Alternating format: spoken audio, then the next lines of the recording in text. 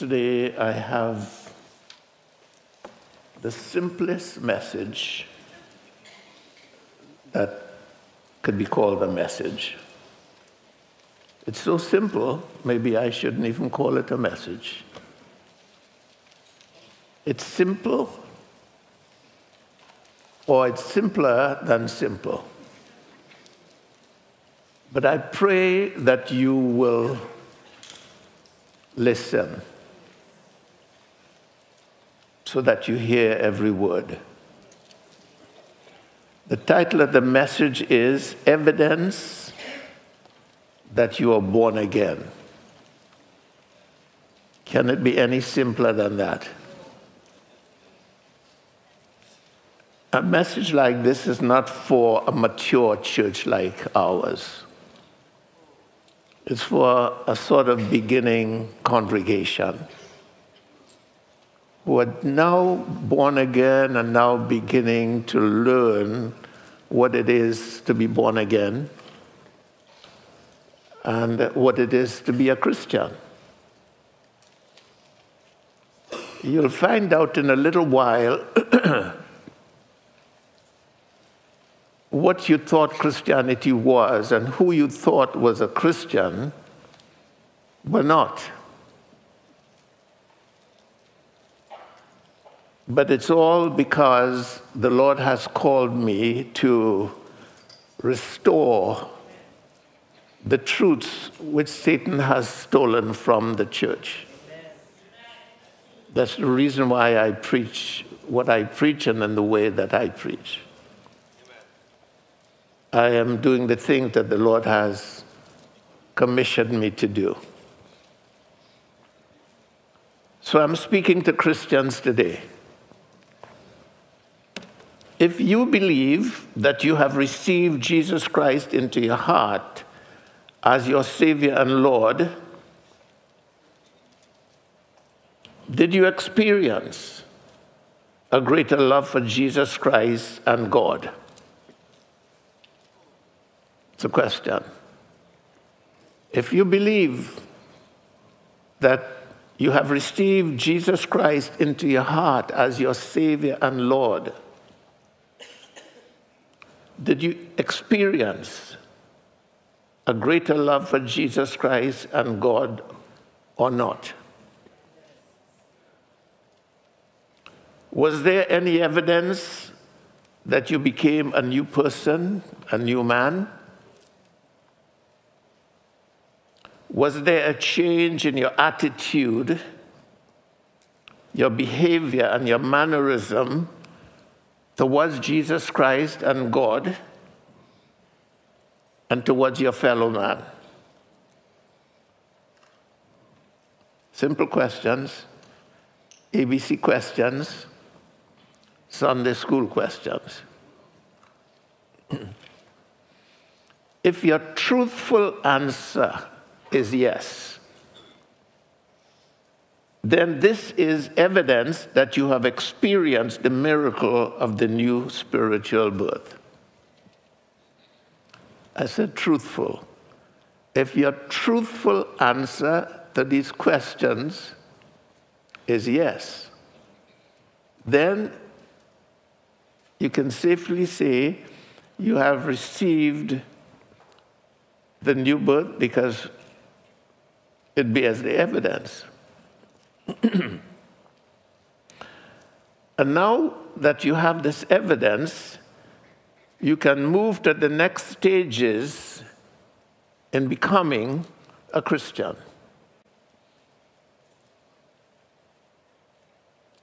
We all used to think that when we said the sinner's prayer, we became Christians. But it's not so. Neither is that scriptural. But we make that assumption because that is what we heard.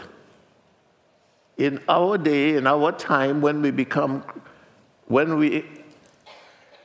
said the sinner's prayer, we heard that now we are a Christian. And I'm telling you today, That is not so, and that is not Scripture.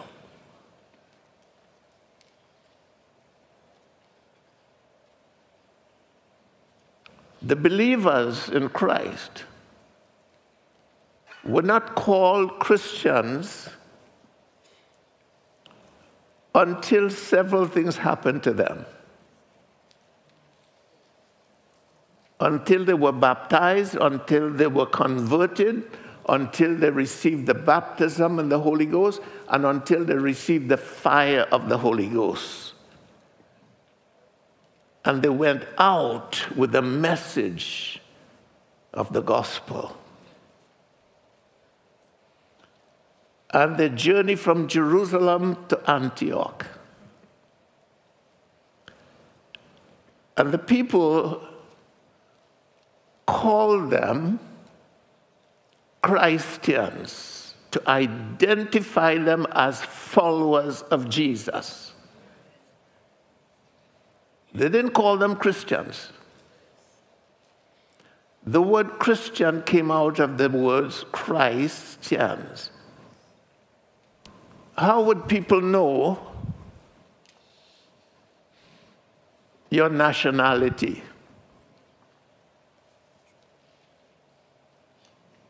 Or when they determine that you live in Trinidad,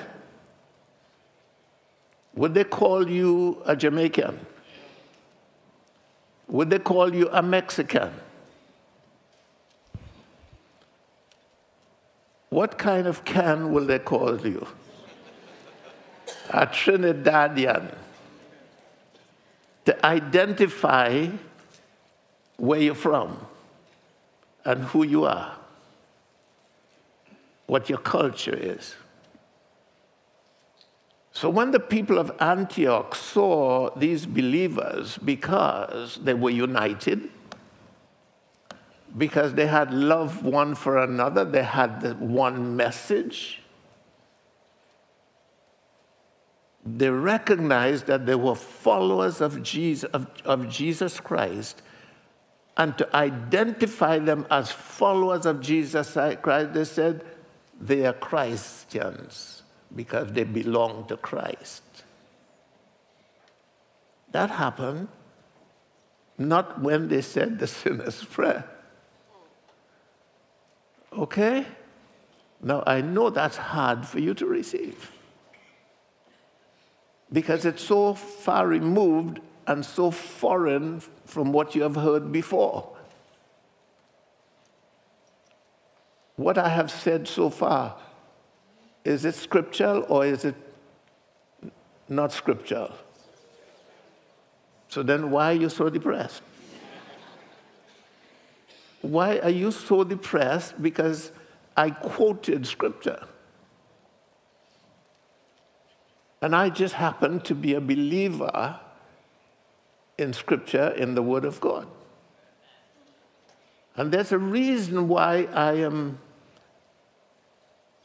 teaching this morning, is because Satan has robbed us of the vitality, of the integrity, of the potency of our salvation. He has. But we don't know that, because if you're born into something, you're raised up into something, you become that something. But don't leave yet, because I haven't even begun. So the next stages, I've said before, you see, when you confess your sins and you ask Jesus Christ to come into your heart and you make him your Savior and Lord, that is only the first step or the first phase or the first stage towards becoming a Christian. So when people come to the altar and they say the prayer, in recent times, we can't call it the sinner's prayer because we do not lead them as a sinner to say the prayer of repentance. That's number one. The prayer we lead them into is a love prayer.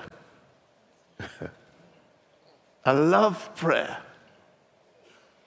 that leaves out, I am a sinner and I'm going to hell, or I cannot save myself, I am a sinner. I was born in sin, I was shaped in iniquity, so I am a sinner and I need Jesus to save me, and I am accepting him as my sin bearer, as my Savior and my Lord by virtue of him dying and taking away my sin. But we don't lead people that way anymore. We tell them how much God loves us. And regardless of how much I try to impart this, nobody listens. Why? Because I don't know what the heck I am talking about. But what it does, it really weakens and undermines the power of repentance because we have not repented. We recite a love prayer, and that is not repentance. A love prayer was never repenting.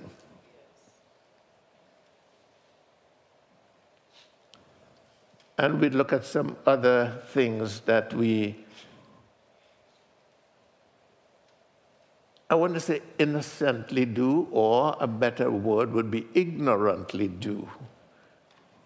I assume you love me, right? I just need to find out. Yeah. Things we ignorantly do, that means we just don't know. The word ignorant is not really a hard word, a curse word. It's an informative word. We don't know.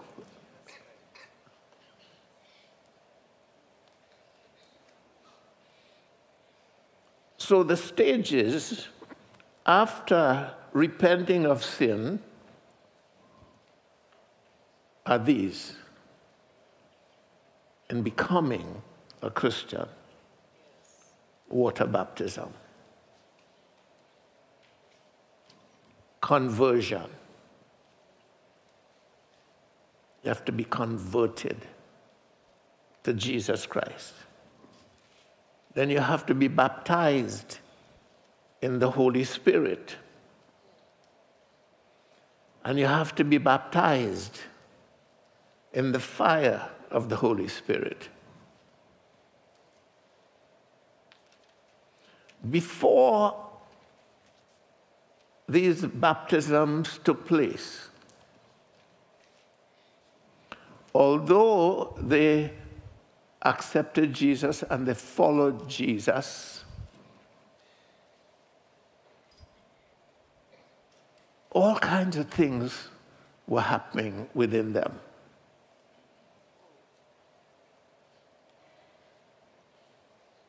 They were opportunists.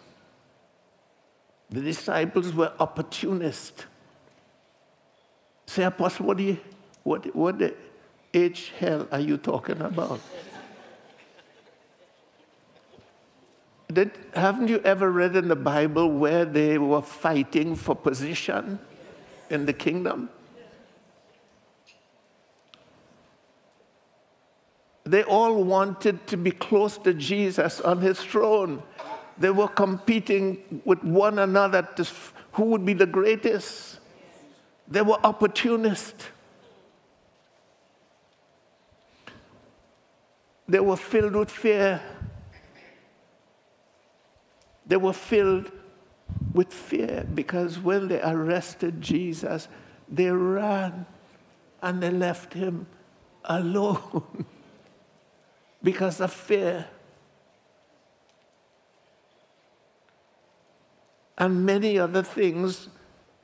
I don't want to go there because that's part of another message. All right? So I don't want to include it in this message, but just to let you know,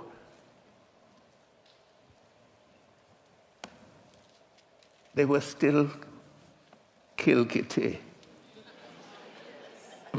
messed up. They didn't walk in the newness of life as they should have, or as we assume that they do, and we assume that we do.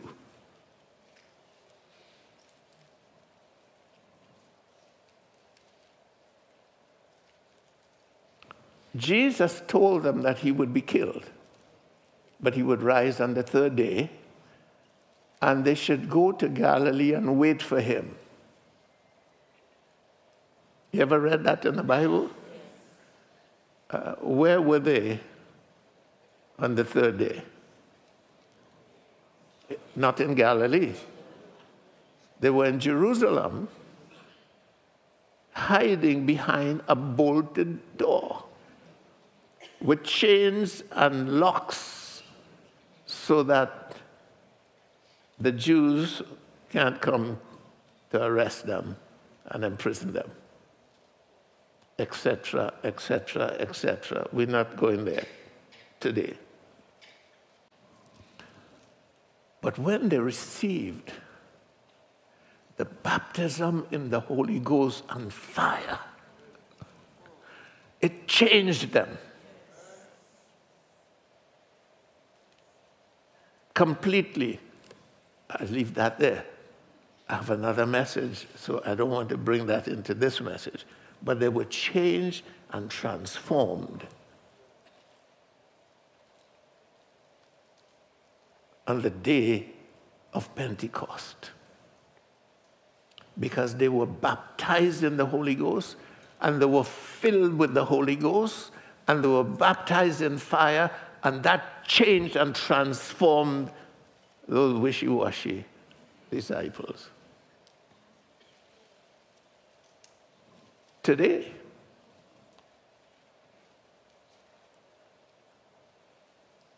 what we have and we called the baptism in the Holy Spirit doesn't seem to change us at all.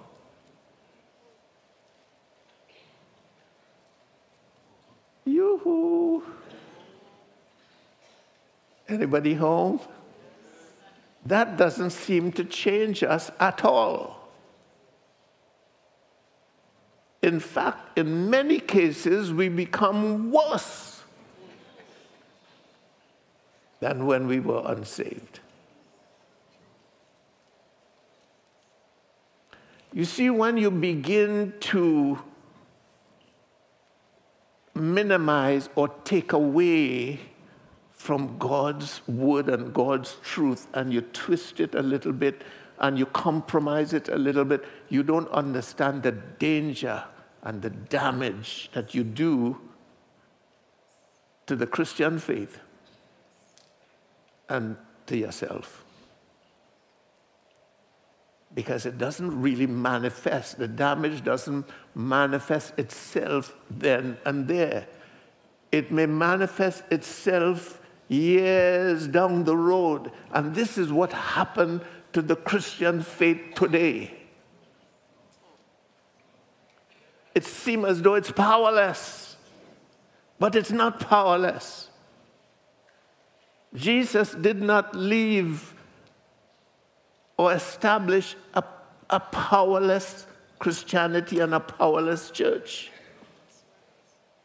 But because we minimize it, we dilute it, we compromise it, we take out certain parts and we put in certain parts, and the whole thing begins to get weaker and weaker and weaker and less effective. And look at the result of that today. I am called by the Lord Jesus Christ to restore lost truths to the church.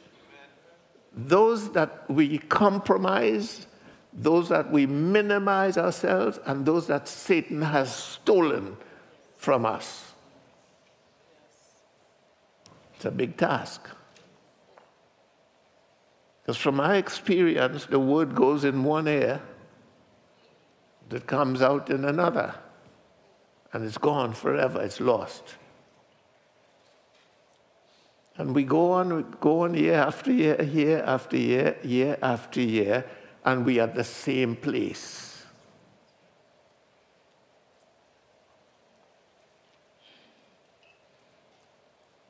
And I came up with the answer to that.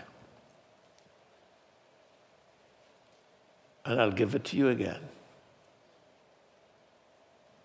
A man has not learned a thing until it has changed him.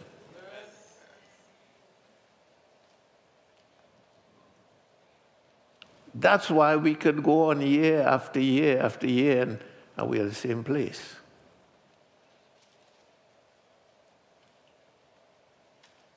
Because what we have, or what we believe, what we think we know, has not changed us. But it's supposed to change us. What we receive when we said the sinner's prayer, what we receive when we have water baptism, what we receive when we are baptized in the Holy Ghost, is supposed to change us. Has it changed us? I'm so glad you're honest this morning. It hasn't changed us as it is intended to. So here I am with a Sunday school message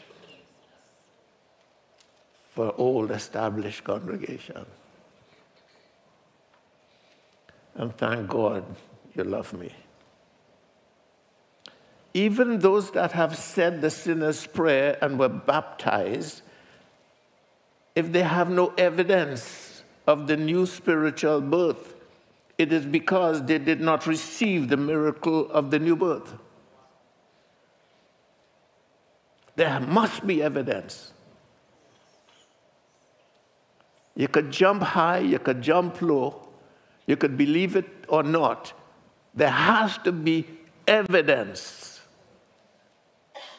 of a new spiritual birth. If it was not so, then Jesus left a big loophole in his teachings and in the gospel for us to know who is a Christian and who is not. For us to know who is born again and who is not. If there's no evidence, how would anybody know who is a believer in Jesus Christ, who is saved and who is not saved? There has to be something to indicate if you have received the miracle of the new birth. It can't be left up to the wind or left up to you to decide. It can't. But today, that's how it is. People who are living the lifestyle that God says is abominable, those people are boasting that they're born again, while they're living the abominable lifestyle. They say they're Christians and they're born again.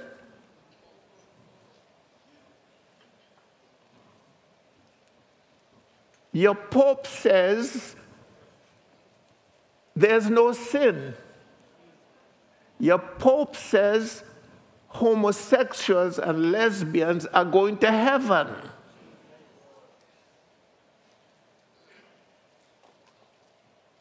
That's what it has become. Where is the evidence of the new life, the new man? It's not there.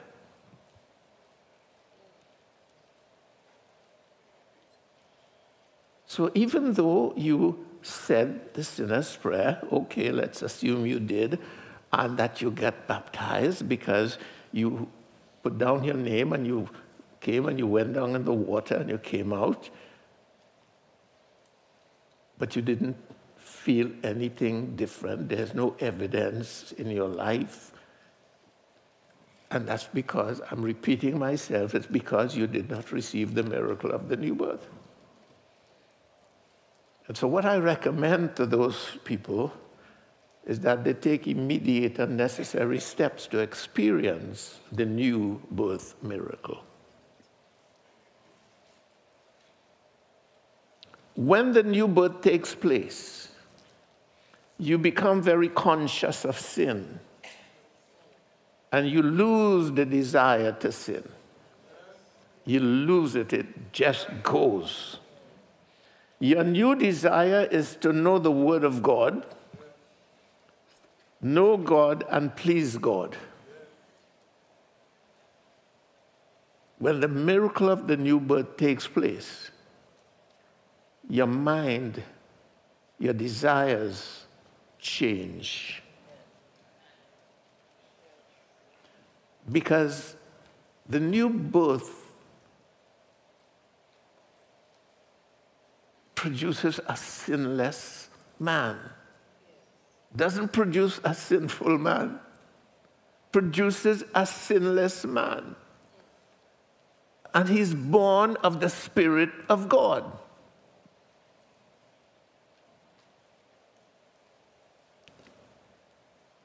When I experienced the new spiritual birth on the streets of Salzburg in Austria,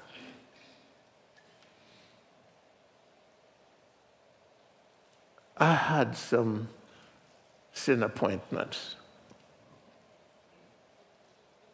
in different places. Guess what I did? I canceled all of them.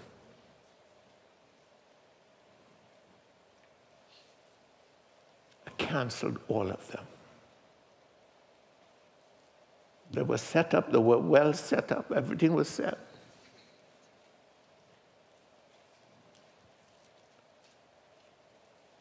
Because the desire to follow through left me. I didn't have to struggle as to whether I keep these appointments or not. The desire just left with the old man. And the new man didn't have a desire to do that, to sin.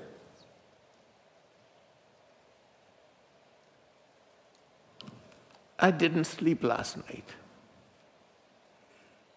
I went to bed at 11, hoping to get a good night's sleep, so I'll be fresh for the day. You know, I'll be fluent. You know, I struggle to be fluent, but I thought, well, at least if I sleep, I wouldn't struggle as much. And I just couldn't fall asleep. And at 1:15, the Lord started to chat with me. He started to fellowship with me. He took me back to Salzburg.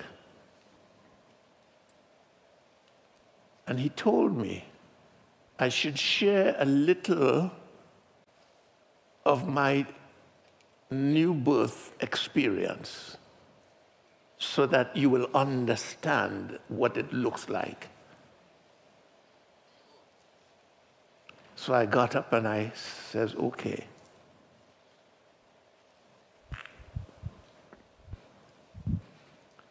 I only share of my testimony when the Lord quickens me to do so. I do not do it as a rule, because I don't want people to run into problems. Some people like to think, well, who does he think he is? See, I cause you to sin right there. I know who I am. So you asking that shows that you have a problem. I know who I am. The problem is, do you know who you are? And that is what you should be concerned with, because I don't have a problem with what I experienced in God. And you shouldn't have a problem with it either. But if the Lord tells me to share a little bit, I'll share a little bit, regardless of how you feel. Regardless of how you feel. Why? Because there is somebody somewhere who want to hear, and they will respond. So for that one person, I'll disregard all of you. The Lord granted me a very unique new birth experience, different from any other that I've heard of. Because when it happened, I had never heard the word born again. I had never heard about the new birth. I had never heard the gospel preached. Nobody counseled me or instructed me or shared any of these things with me.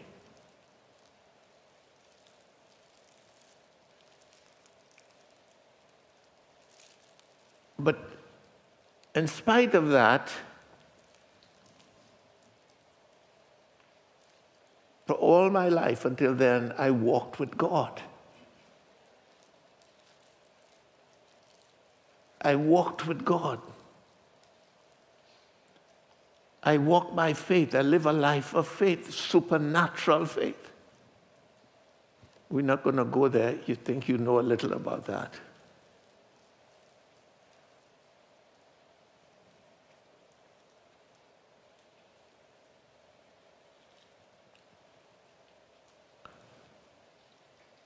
And when the Lord came to me on the streets of Salzburg, Austria, the Holy Spirit entered me. He entered me. And it felt like a glove. When you put a glove in a hand, in order for the glove to move, you have to move your hand. Let me say finger. If you want your finger to move, you would move your finger, and the glove will move with your finger. But in this experience, the glove, so to speak, the Spirit was moving me.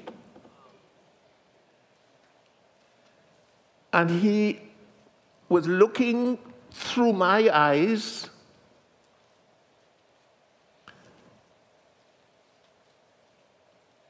and the blink. You know, your eyes blink? It wasn't me blinking. It was the Holy Ghost using my eyes to blink. I remember it distinctly. Filled all of me, and I was inside him.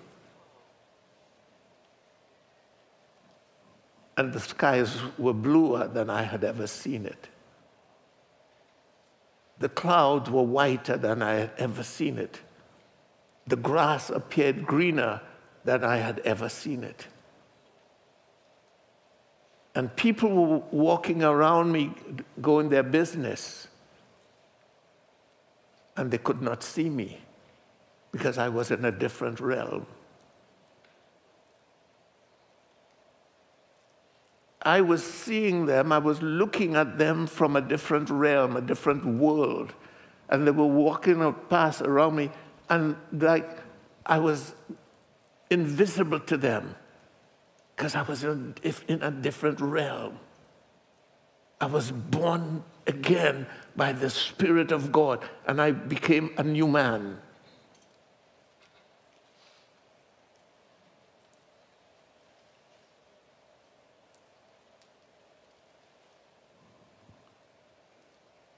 The Father, Jesus, and the Holy Spirit treated me like a son.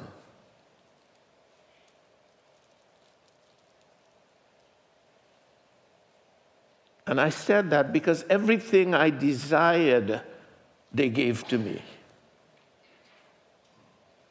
Everything I wanted to do, they opened the way so that I can do those things. Of course, the things that I desired to do was not to build up the flesh or to appease the flesh. My desires were to experience life and gain knowledge. I wanted to discover who I am. That's why I left my home country and went in search of discovering my purpose and my destiny. And the things that I asked for or desired was for that purpose. And they accommodated me supernaturally.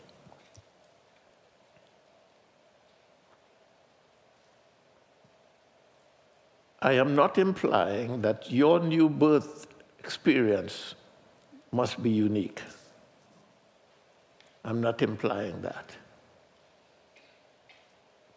Mine was unique. And God can do that if He chooses to do that.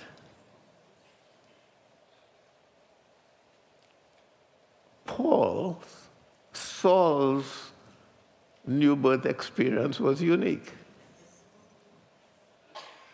Nobody else experienced that but Saul. Mine was unique.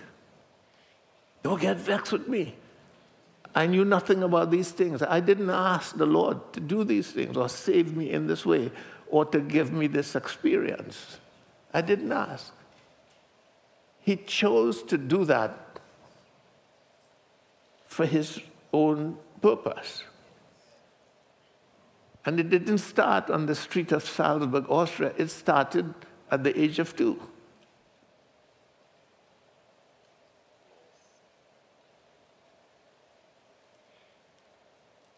And although I walked supernaturally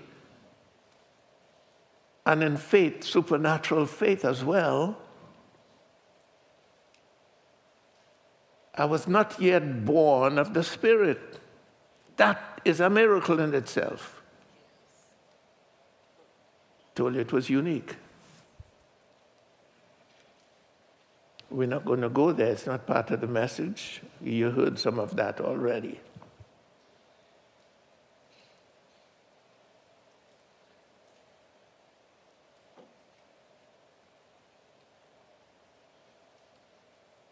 But because the Lord Jesus, the Father, and the Holy Spirit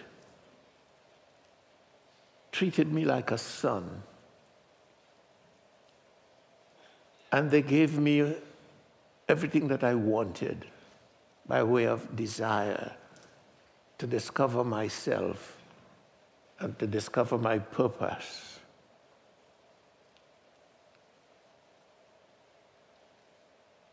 I was not spoiled. I was not spoiled. Their love caused me to take a humble place. You know, some people could be spoiled. Love could spoil some people. When you get in everything you want from your parents, you could take them for granted. I never did. I never did it with my natural parents, and I never did it with Jesus Christ, nor God the Father, or God the Holy Spirit. So much so that I said to the Lord, I'm going to make a covenant. If ever I try to take the glory that belongs to you, I give you the right to take me home.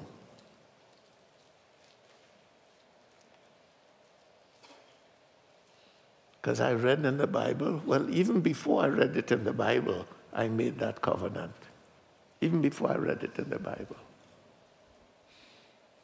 That if I exalt myself, God will humble me.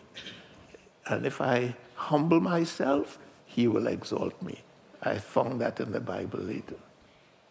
You see, I acted on things that were in the Bible before I knew they were in the Bible. You know how that happened? Because I was born again by the Spirit of God. I was baptized in water. I was baptized in the Holy Ghost. And I was baptized in fire. And that made the difference.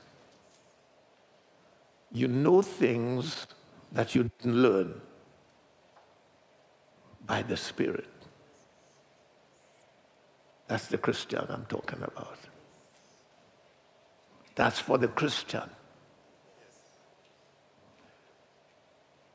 There's a phrase that's universal that I disagree with, but I've kept it to myself until now. It's the first time I would voice it. There's a phrase used in Christendom called born-again Christian. There's no such thing. Man and his religion made that up. Born-again Christian, what does that mean? Christians are born again. And if you're not born again, you're not a Christian. So where does this born-again Christian come in to Christianity? Religion, religious leaders wanting to steal what they don't have, added those things. I'm a born-again Christian. Really? Is that in the Bible? No. Did Jesus ever teach anything like that? No. But it's universal.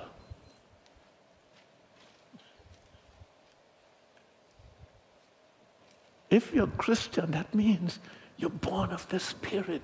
And if you're not born of the Spirit, you're not a Christian. So where does this born-again Christian? Why you have to born-again Christian? You're a Christian. It means that you're born again by the Spirit of God. And if you were not born by the Spirit, you don't qualify. But again, those are some of the things we pick up along the way, and we make it law, as though it's of God, as though it's in the Word of God. It's not in the Word of God. And I don't like to hear it because it deceives the hearer. It misleads the thinker. It's not there. It's not true. But you see, these little compromises, these little additions, and these little subtractions is what damage the faith. Because we believe that is true. And it's not. When we do those things, I think Satan and the demons, they applaud us. Because they know that we are stepping off the narrow path and we are heading into the broad path. So they applaud us for doing that. Because they know in a matter of years down the road, we'll be off course.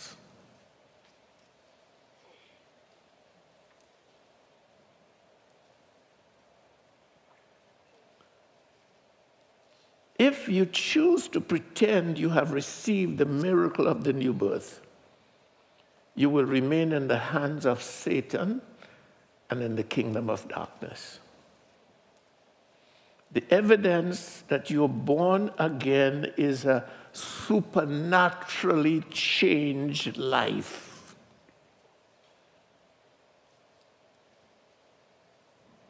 Did anybody hear? The evidence that you're born again by the Spirit of God is a supernaturally changed life.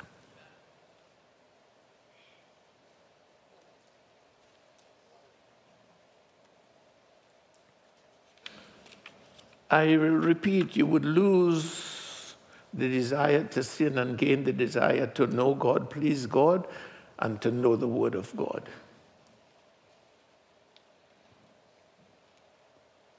And the uniqueness of my upbringing with Christ as a boy, he gave me the desire and the hunger to know God ahead of being born again.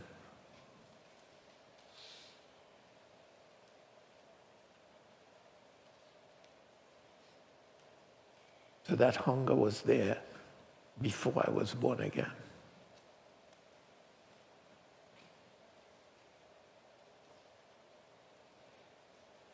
If after you have repented of your sins, you said the sinner's prayer, then you go out to your hallowed place to have some good worldly fun, this is evidence that you did not receive the miracle of the new birth.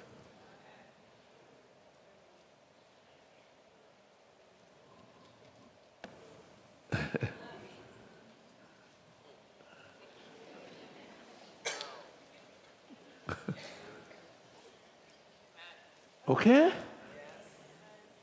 I see it and I hear it regularly, especially on All Year's Night.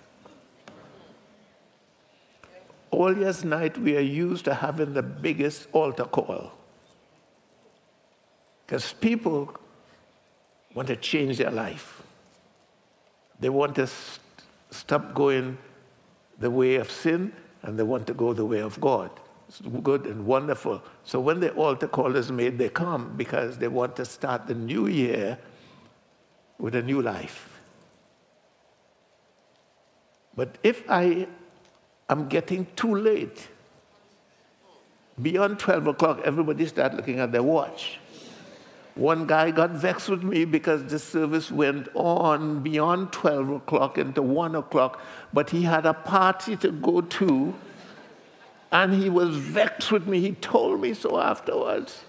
He said, I didn't like the fact that you cut into my time for the party. But he came and he gave his heart to Christ, but he went straight to the party.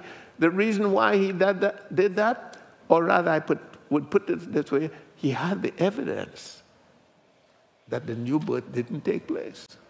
That's evidence that the new birth didn't take place, because if the new birth had taken place, he would forget the party and he would want to spend time with God.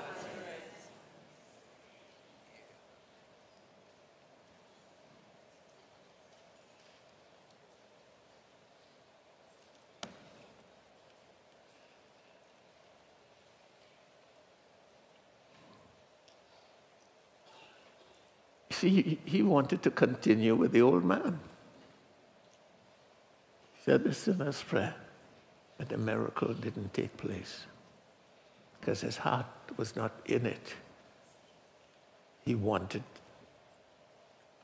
to live in the world and for the world, and he didn't want to give up the old life, but he said a prayer.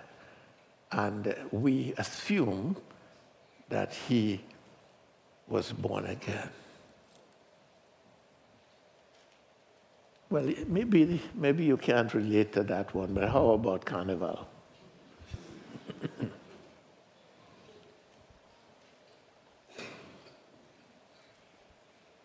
You're born again by the Spirit of God. You're a new man. You're a new creation in Christ Jesus. All things are passed away. Behold, all things have become new. But Carnival part, and once that pan beat, my God, something goes up in your head. Your blood begins to pump, and you can't resist it. That's evidence. Finish it for me. I didn't say so. So don't get vexed with me. You said so. So please get vexed with the people. I didn't say so. I know that after my new birth experience, I came to Trinidad to lead my parents to Christ. And it was a carnival time. And I started to hear the music on the TV and so forth. I used to enjoy it. I used to enjoy listening to the music, looking at the costumes, getting into the fetes even. When I was a little boy, 4 or 5 years old, I went to San Fernando from Palo Seco to spend that time with my grandmother. And it was Carnival. And the band will pass in front of the house. I joined the band. 4 or 5 years old. Because the music was in my bones.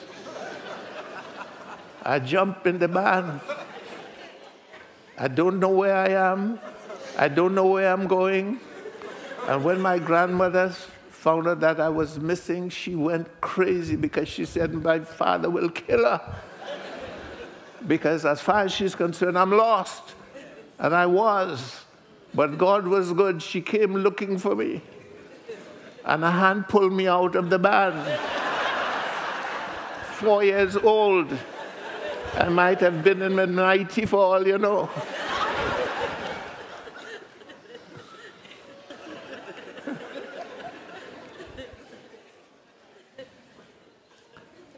Since you like it, let me throw in another one.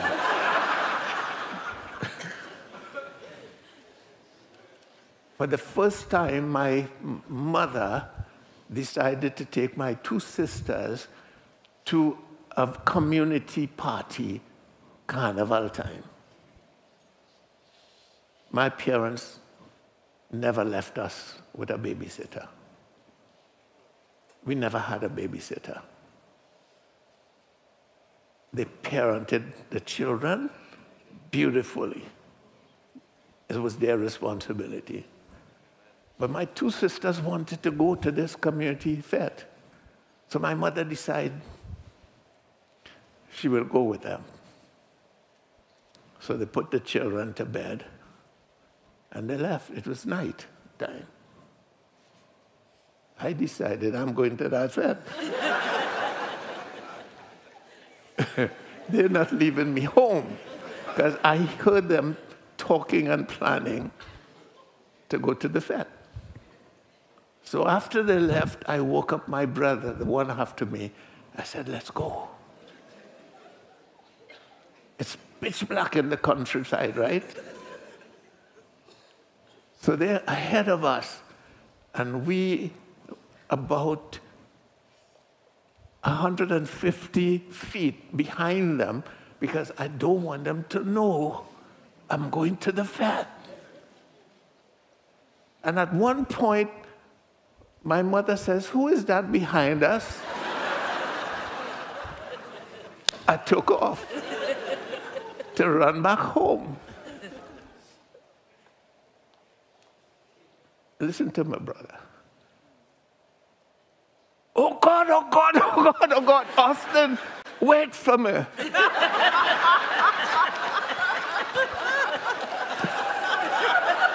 He sold me out right there.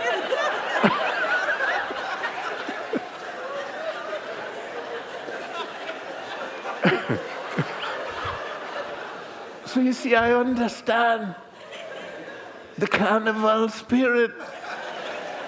It was in me too. So I went home and I got in the bed, cover up. They came back. I'm sound asleep.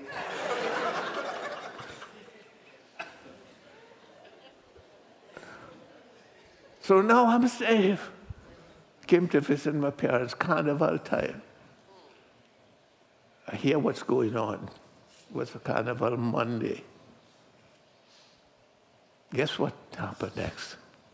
Carnival Tuesday, I was on the plane back to New York.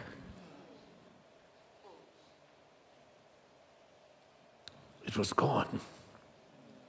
It was gone. That type of worldly thing was gone out of me. I couldn't stay another day. to hear it or be a part of it. See, God gave me a very unique experiences so that I can teach you the difference between what is ordinary and what is divine. I would never write my life story, as it could destroy you.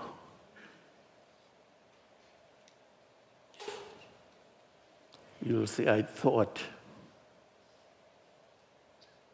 my pastor was saved.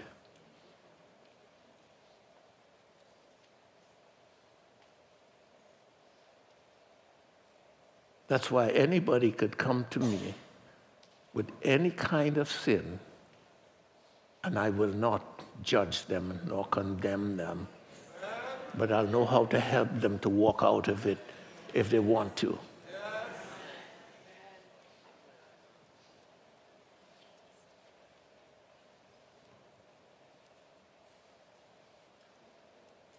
Because there were times when I was sinning. I shouldn't share this. And the Lord will come and stand and wait on me till I was finished to talk to me. That can't be God.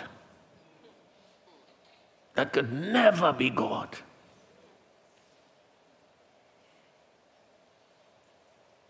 One of those times, he waited. When I was finished, he says, go into the bathroom. I want to talk to you. And when I went and opened the bathroom, the glory of God was so powerful, I couldn't keep my eyes closed. The brightness would have blinded me.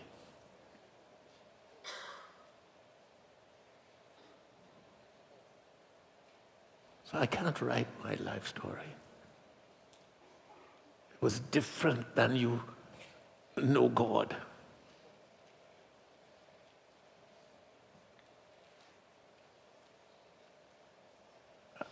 I've never said that before.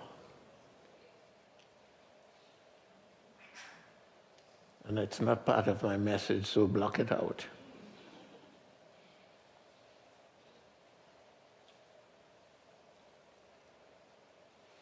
If you're not interested in keeping the new believers counseling session, that too is evidence that you have not received the miracle of the new birth.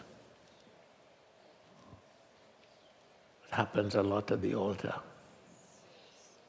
People come, they say the sinner's prayer, and we say there's a counselor who would like to meet with you to take you into the Word of God to show you how to keep what you have received.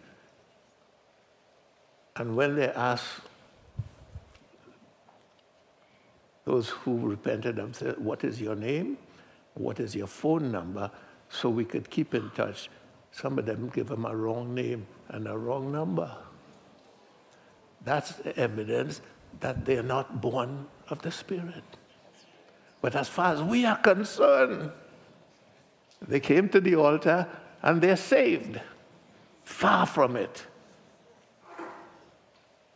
We call those Christians. They're not. Because they're not interested in your Bible, in your counseling, and in your way of life. So the way they choose to deal with it is to give you a wrong name and a wrong phone number so you can't find them. And they're not coming back.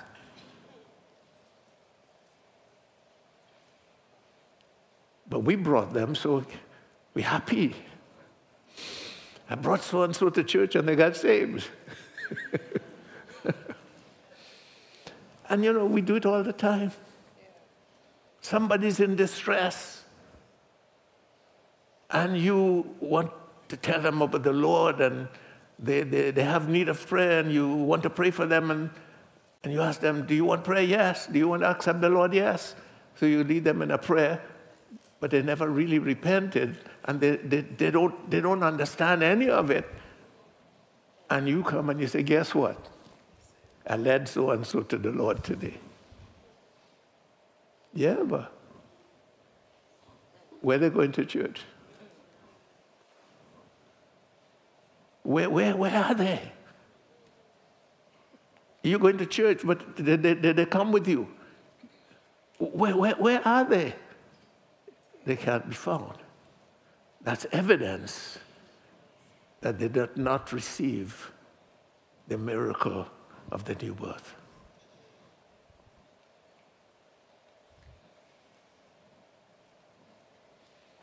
I am not sharing this to make you feel that you're not saved or not born again. That's not the reason why I'm doing that. I want you to make it to heaven.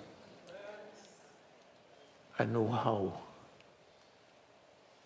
I know how you will miss heaven.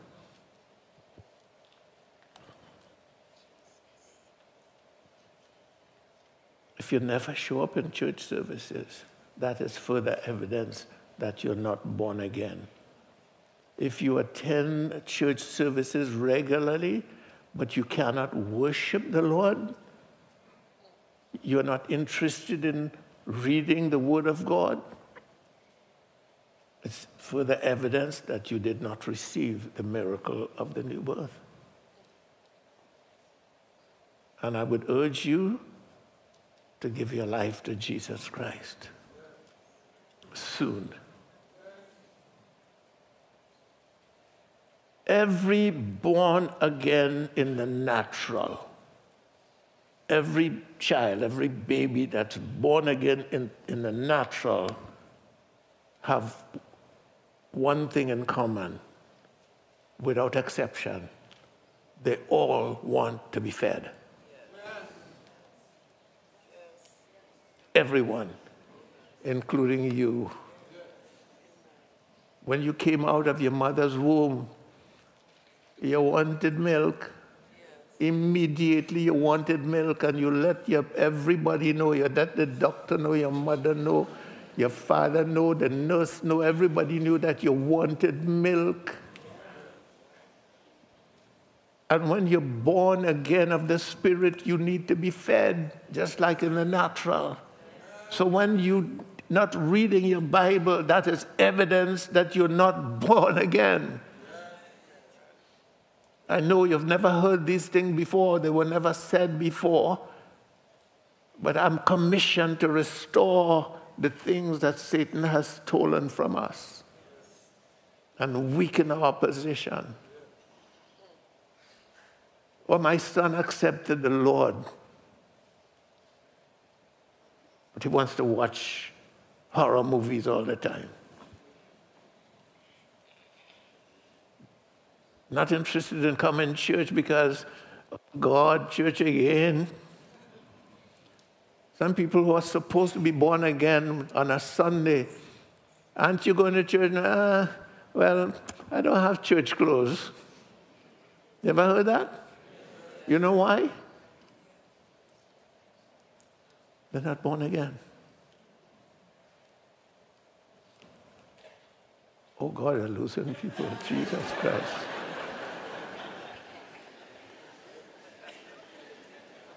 It's a joke I was making.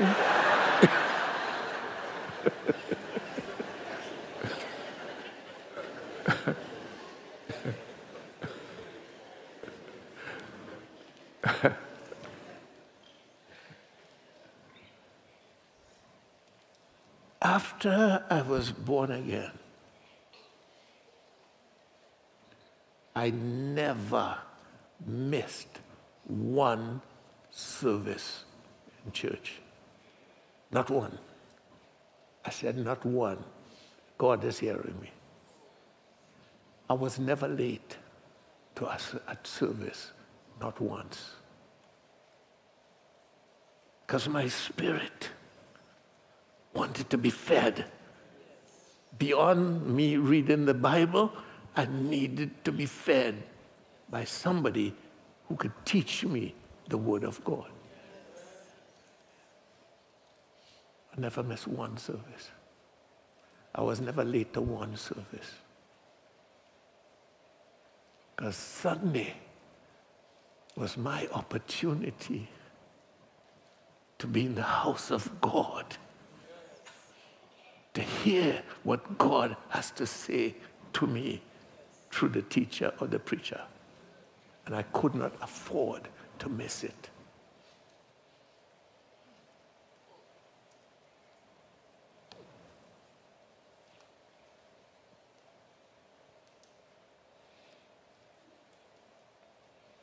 Nothing other than the Word of God can feed and bring spiritual development to the spiritual child.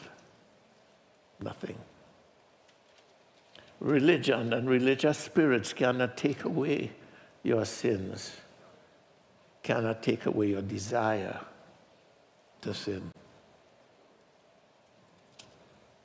When you're born again, you hunger for the Word of God.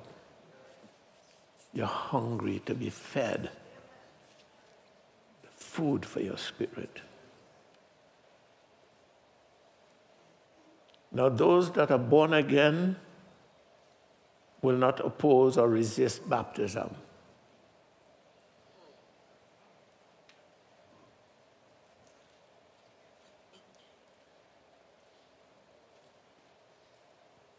You will say you were baptized already. Some say they're baptized already as a baby. So they don't need to be baptized again. Because they're baptized as a baby. Okay, when you were a baby, what sin did you commit? Did you repent to who? As a baby. Did you understand baptism as a baby? You knew what you were doing? No, you don't know any of those things. So how could you call it baptism? Well, the priest says so, so it's so. No, the priest lied.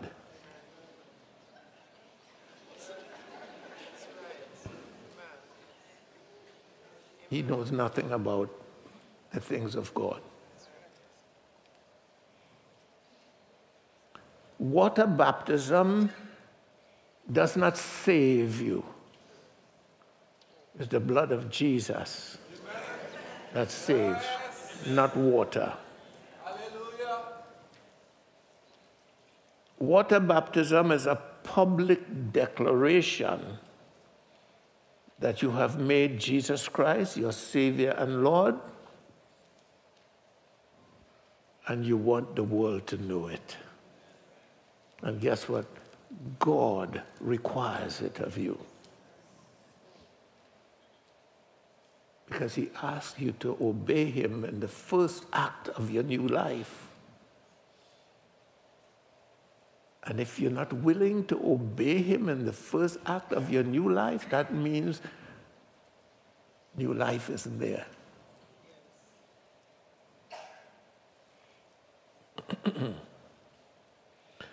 If you want to receive the gift of the Holy Ghost as one of the things to become a Christian and to receive the baptism and fire, you have to do the following things. Let me let you in a little secret. This message today is part of your preparation because we want a new and a fresh baptism in the Holy Ghost, and we want the baptism in fire. And last Monday, I encouraged those in the prayer meeting what to do to prepare for that. Okay? Because I cannot baptize you in fire. So don't look to me to come and do something and then you'll be baptized in fire. It wouldn't happen. I am not the baptizer in fire. So you have to prepare to meet the baptizer in fire. And this message is about that. So you'll be prepared, because the baptism and the Holy Ghost we have hasn't changed us. It's supposed to, but it hasn't. So we just don't want to keep, that's not working for us. And say, well, we have it. No, you don't have it. If you had it, it will transform you.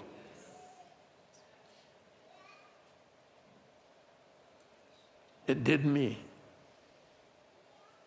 I was transformed supernaturally.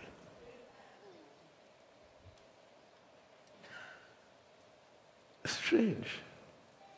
I was transformed on the streets of Salzburg, Austria. And when I received the baptism and the Holy Ghost, I was further transformed. And when I received the baptism and fire, my God, it cleansed me. It burned away all the trash that I didn't know was inside of me. And I moved to a different dimension in God.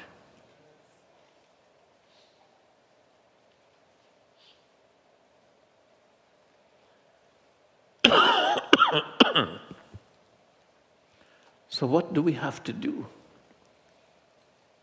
if we're going to receive the gift of the Holy Ghost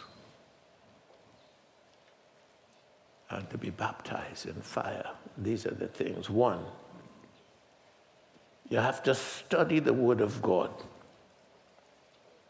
I didn't say read, okay? I said study. To know what the Word of God is saying to you. And hide the Word in your heart as much as possible. And in studying the Word, you have to go further than studying the Word. You have to eat the Word. Now, I'm not saying physically eat. You take in the Word to such a degree and in such a way that it begins to satisfy your spirit. It begins to minister to your spirit. When you study the Word of God and you're born again of the Spirit, it will do that.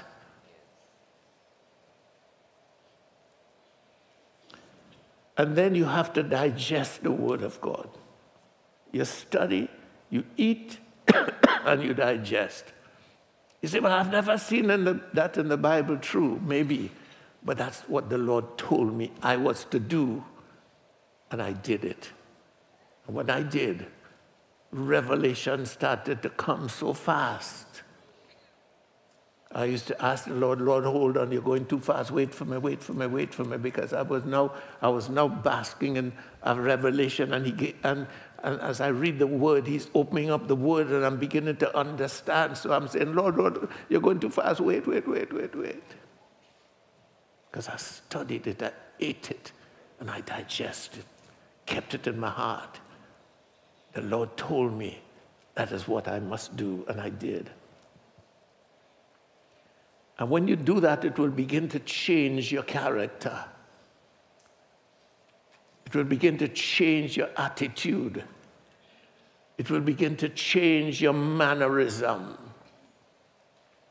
For the last 2 years, I've been trying to impart this in us, but I am not seeing anybody taking me on.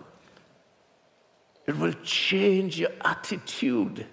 It'll change your mannerism. It'll change your behavior. The Word of God is able to do that. It has the power to do that. It's quick and powerful, sharper than any double-edged sword, dividing asunder soul and spirit.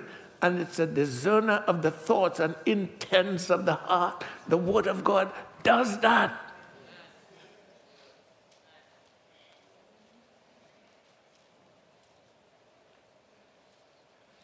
And the new man wants that. He's hungry for that. The old man couldn't care less. If you ask the old man, he has a Bible. If you ask to turn to Genesis, he catches none to find it. He's looking all in the back for Genesis. If you say turn to Revelation, he's in the middle of the book. I'm losing plenty of people. Like 1, 2. The one we lost before came back. Thank you, Jesus. Oh no, I shouldn't talk like another one going.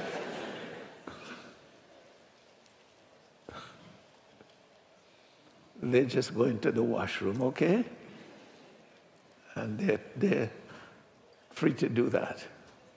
But they'll be back shortly.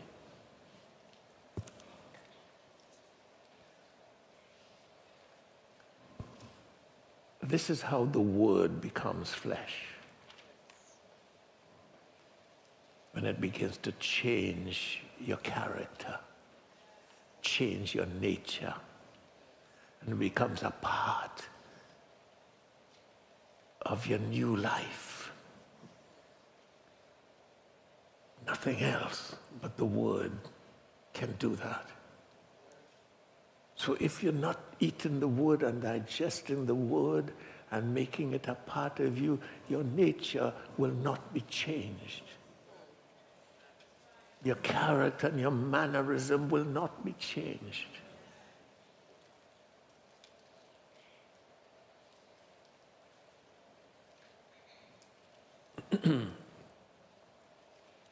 And 2, you should cultivate a systematic and vibrant prayer life.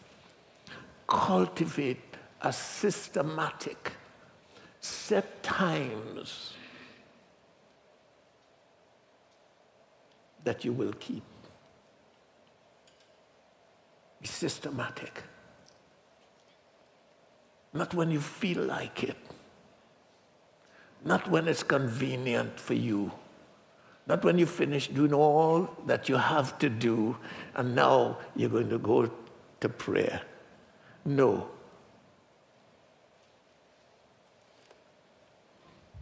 Set a time to meet with Jesus. The best time is before you start working, before you get occupied with your job and your activities of the day. That first fruit, spend that quality time fellowshipping with Jesus and reading the Word of God. I'll tell you what it will do. That's how you cultivate a systematic prayer life. Because when you establish that time, the Lord will be there at that time waiting for you. I discovered that in my meeting with the Lord, because I had a set hour, set time. He told me to do that, and I did it. But I was never there waiting for him. He was always at that prayer closet waiting for me.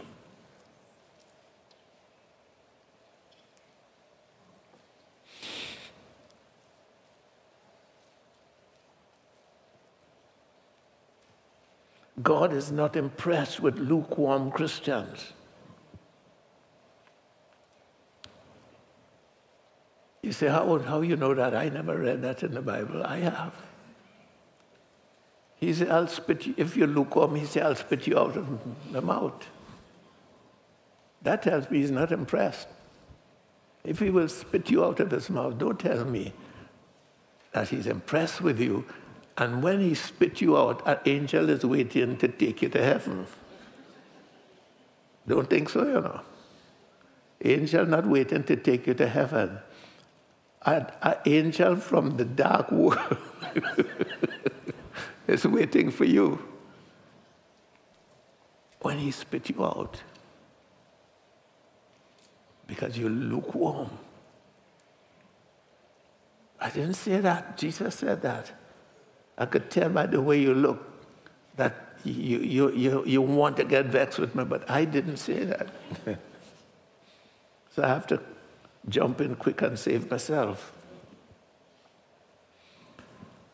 And you must increase your love for Jesus and the Father and the Holy Spirit every day until you are in a divine love and romantic relationship with them.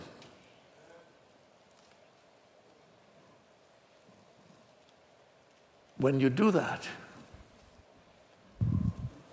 you're a candidate to receive the baptism in fire.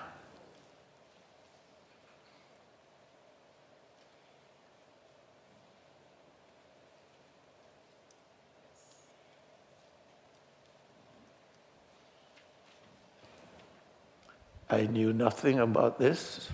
I heard no one talk about this. I didn't even know it was in the Bible, but it happened to me. Because I did the things I just told you that I want you to do. My teacher was Jesus. He used to tell me, instruct me what to do and how to do it. Because no preacher was telling you what I just told you. It all came from him. And it was my habit to end my day worshiping him. And that's all I was doing. Loving him and worshiping him. When from in the heavens, a whirlwind of fire headed my way, came through the ceiling, landed on my head, and burned it in its way inside of my head. And there was a pool of fire.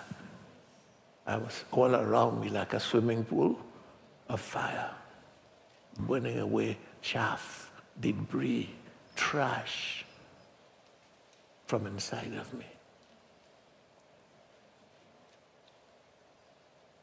It's for the Christian. It's for the believer.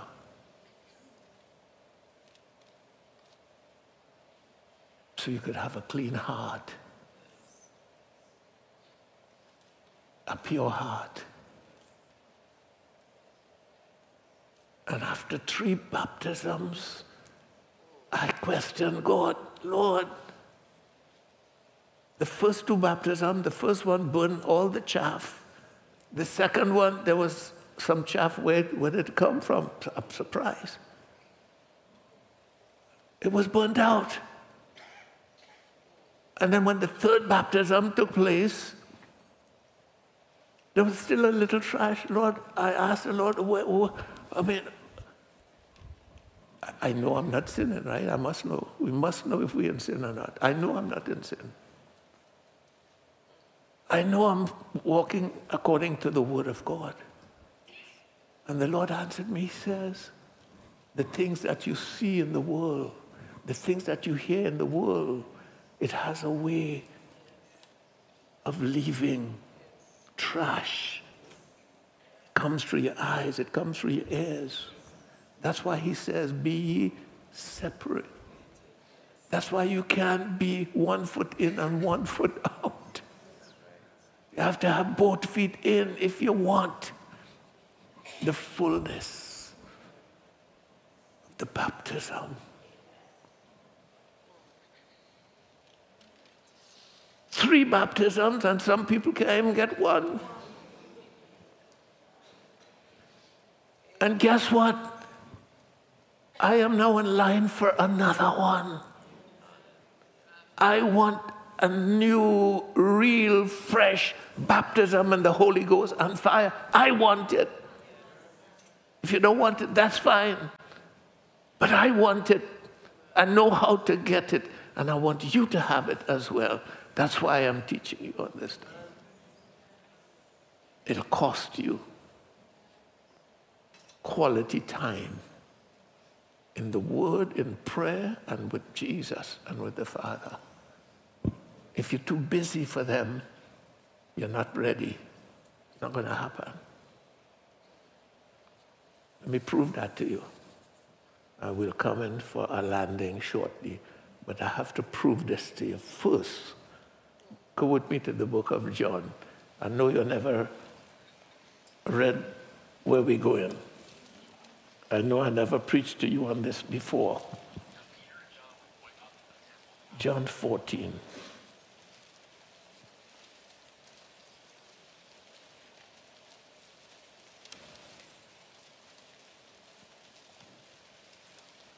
Let's go to verse 15. You've heard this a million times, but you didn't hear it. So I'm going to give it to you again, this time. Verse 15.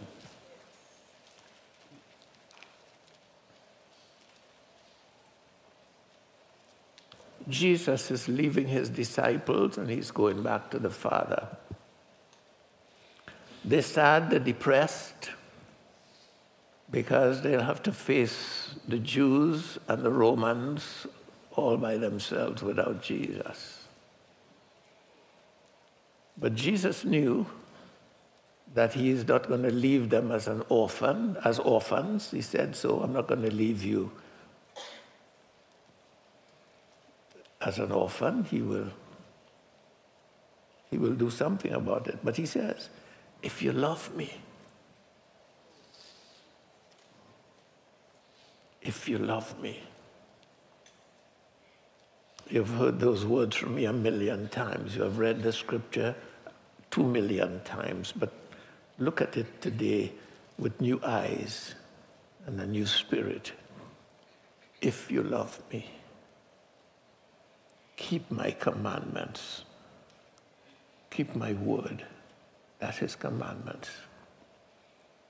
And when I see that you love me because you're keeping my word and you're doing my word, I will pray the Father, and he shall give you another comforter, that he may abide with you in my place forever. And he says, even the Spirit of truth, whom the world cannot receive. That's revealing. If you're worldly, even though you call yourself a Christian, but you're worldly, he said you cannot receive him.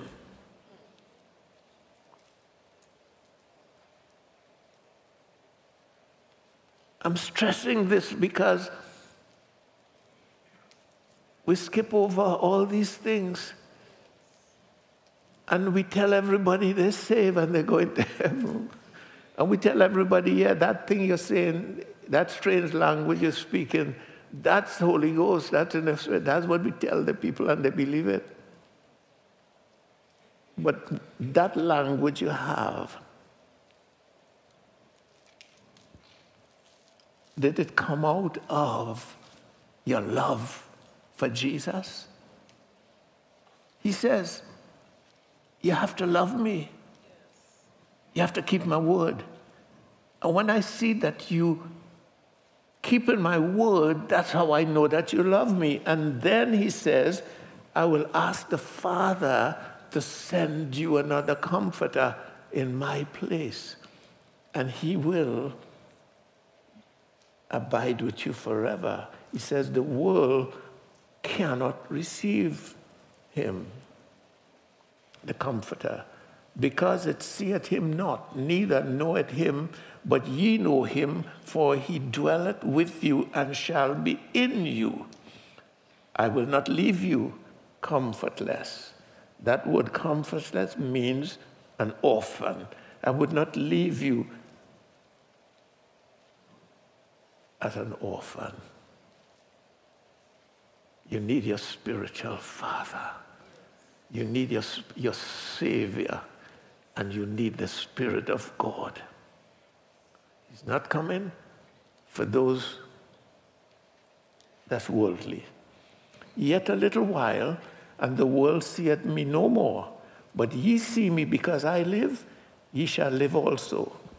I would like to do a verse-by-verse Bible study on these things. It will take a while, but we have a better teacher than I am, so we let the teacher do it. But one of these days, I would love to do it because these things are potent and they are powerful. They're deeper than we see on the surface. Much deeper than we see on the surface. He says, in that day, the day when the Comforter comes, ye shall know that I am in the Father, and ye in me, and I in you. That will build your confidence in God. So when you have to pray for the sick, you are able to pray from a position of knowing. You are not the healer, but the one that's inside of you. The Father is inside of you. Jesus is inside of you. The Holy Ghost is inside of you. At that day ye shall know that I am in the Father, and ye in me, and I in you. He that hath my commandments and keepeth them, he it is that loveth me. Jesus is bringing it again from another angle. And he that loveth me shall be loved of my Father, my God, and I will love him and will manifest myself to him. I would love him. He has proven that he loves me, and I would love him back. But you have to prove that you love me for all of this to happen, and I will manifest myself to him. When I would go into my prayer closet to meet with Jesus, he would begin to open my spiritual eyes, to show me things to come tomorrow, next week, next weekend, the things he wanted me to do, where, when, and how.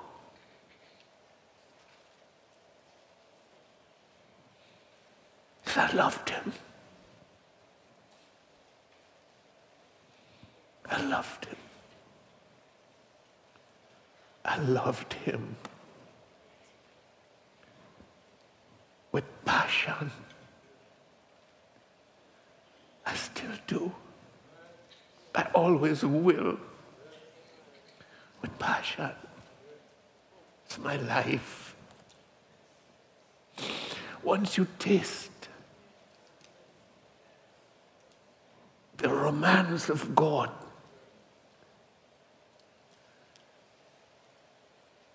you cannot live without it. Once you taste the sweetness of Christ and the Father and the Holy Ghost, you cannot live without it. It's not like a human love. It goes beyond. It's pure. It's holy. It's clean. It's powerful. But we read these words, if you love me, and we don't know what it means. We think it's saying, Jesus, I love you. I love you, Lord, and I lift my voice. No, it's not that. It's a divine romance that you can't live without, because you have already tasted the Word. The Word brings you to that place. It sweetens you on the inside. It sweetens you on the inside. Oh, we read the Bible and we say we read the Bible. You didn't read any Bible because it didn't change you. What you read didn't change you. What I read, I allowed it to change me because I did what it said. So when people hated me, it drew me closer into the bosom of the Father and into the arms of Jesus. I don't ever respond because they don't know who they are and what they're doing. I know who I am, and I know how to be victorious. I know how to conquer them by doing what the Word says. And so I realized I don't have any enemies.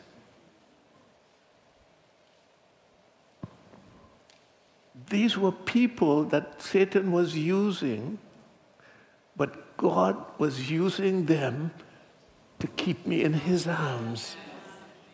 I'm doing the word. Love your enemies. Love those that hate you and despitefully use you. You have to do it as a Christian. You have to do it to prove to Jesus that you love him. And if you don't do it, he knows that you don't love him. So the Holy Ghost is not coming for you. So you have to settle for a different ghost.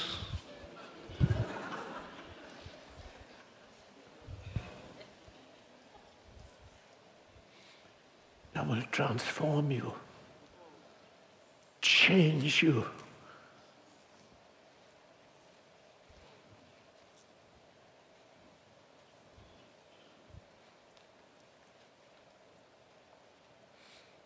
What verse are we on now?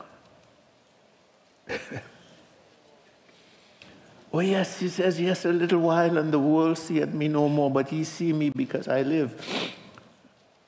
He says, you shall live also. Hallelujah. Because I live, you would live. Well, there's a verse of scripture that does wonders for me. Jesus says, when I make you my friend, he says, when I make you my friend, everything that I see the Father is doing, I'll make it known to you because you're my friend. My God. Could you imagine that Jesus, all the Father's secrets, because he has made you his friend, he will come and share it with you. It's for the Christian. It all starts with loving him with all your heart, with all your mind, with all your soul, and with all your strength, and your neighbor as yourself.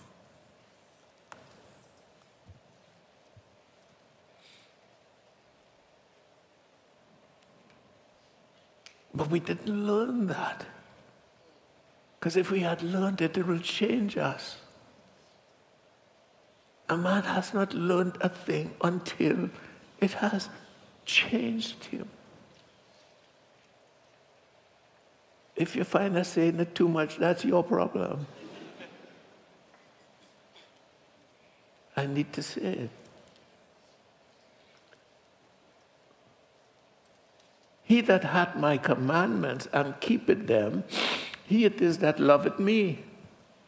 And he that loveth me shall be loved of my Father, and I will love him and will manifest myself to him. Oh, we read that already. Judas said unto him, not Judas Iscariot, another one, Lord, how is it that thou will manifest thyself to us and not unto the world?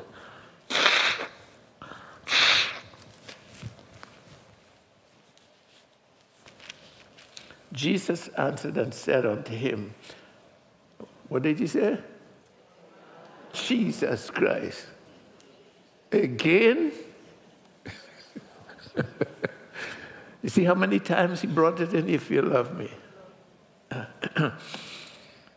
If a man love me, he will keep my words, and my Father will love him, and we will come unto him and make our abode with him. All three coming once Jesus sees that you love him.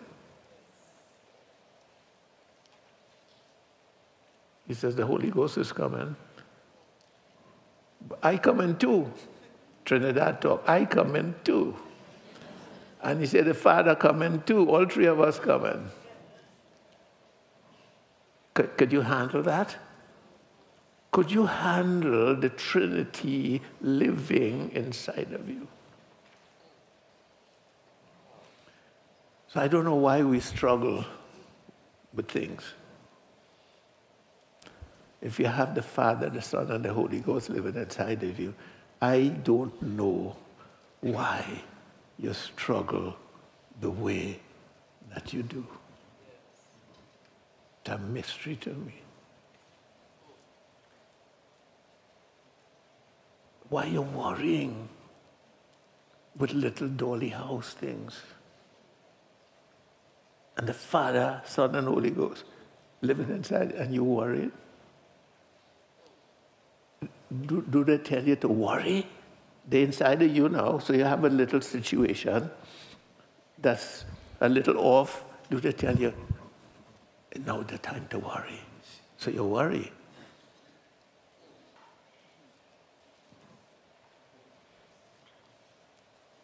So stop worrying. Know who is inside of you. Know what happened to you on the day of your Pentecost. Know what happened when the fire came into you and burned up the dross. Know what happened. Because you're living there. The Word has become flesh, so you're there.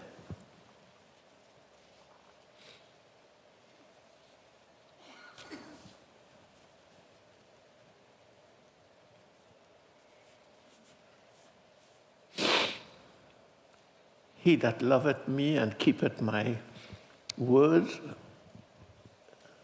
which ye hear, the word that you hear is not mine, but the Father's which sent me.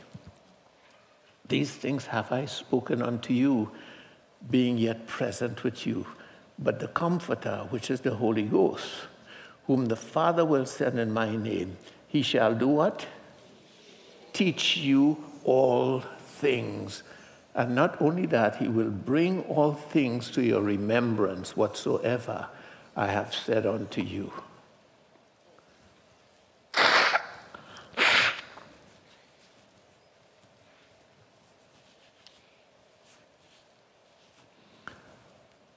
I wonder if you know what you just read.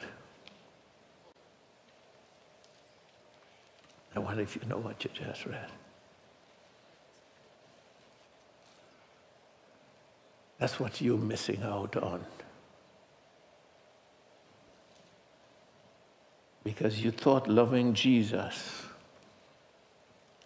was this little surface thing you say with your defiled lips. Lord, I love you. And you cry some crocodile tears so he can feel sorry for you and bless you. That's why we cry, you know. To show the Lord how needy we are.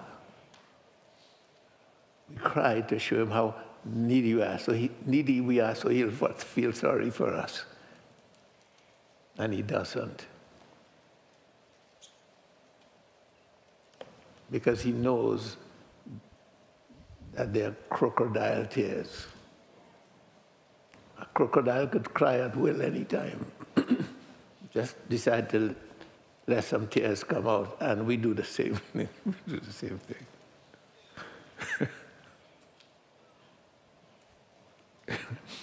If every time you go before God and you cried, he used to give you what you want, you will be blessed in every way. But all he says is, cry on, my child. Let out some tears. You have too much.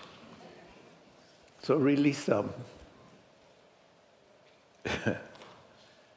And when you finish releasing them, do what I say in my word and love me.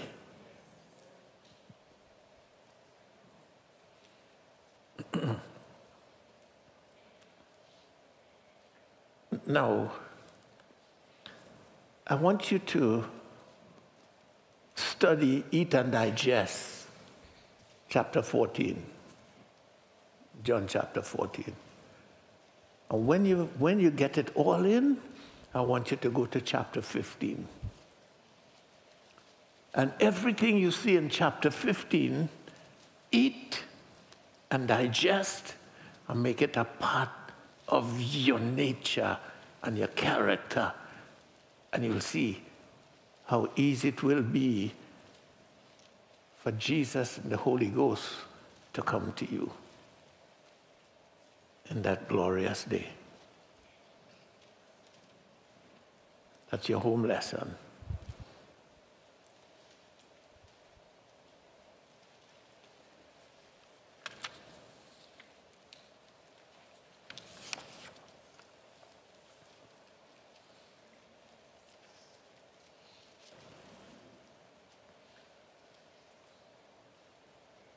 God requires the body of the Christian to become the temple for the Holy Spirit to live in and work through.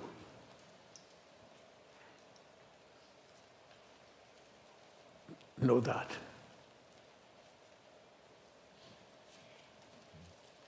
That body of yours, he wants that body to become the temple for the Holy Ghost to live in and work through.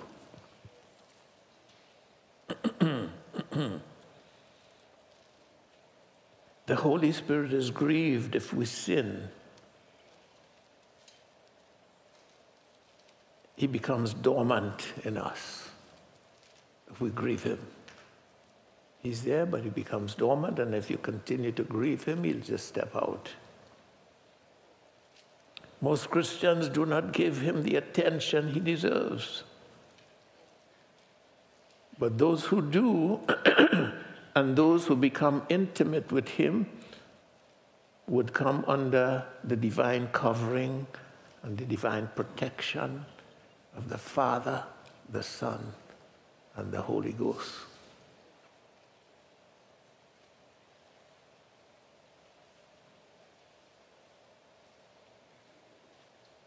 So the more of the Word of God we have in us, the more the Holy Spirit will avail himself to us and work through us.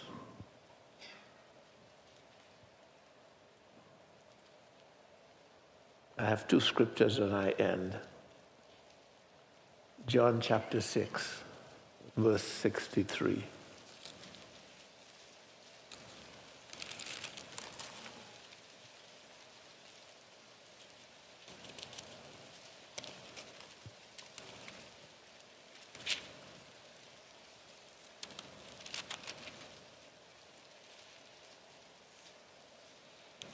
It says, it is the Spirit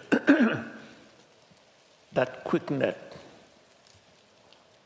That word means give life. It is the Spirit that gives life. The flesh profiteth nothing. The words that I speak unto you, they are spirit and they are life. Eat the word, digest the word, make it a part of you. Let it change your nature. Let it change your character. It'll change your mannerism. It will squeeze out bad habits and replace it with godly habits. It'll change your mind.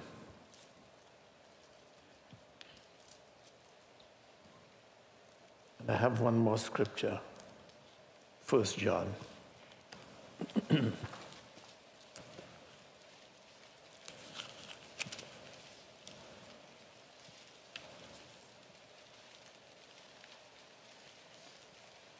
chapter 2.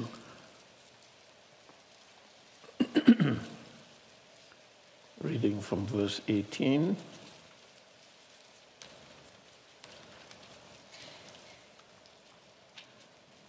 Little children, it is the last time.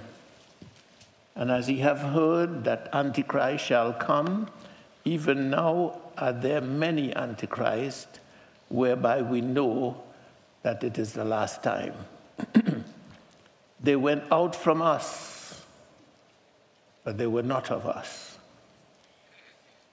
They went out from us, but they were not of us. So don't fret yourself when they go. For if they had been of us, they would have no doubt have continued with us. But they went out, that they might be made manifest that they were not all of us. Full of revelation in those verses. But ye have an unction from the Holy One. You have an anointing. Unction is anointing. You have an anointing from the Holy One, and you know all things. That anointing will cause you to know things that you were not taught. Things that you never heard before.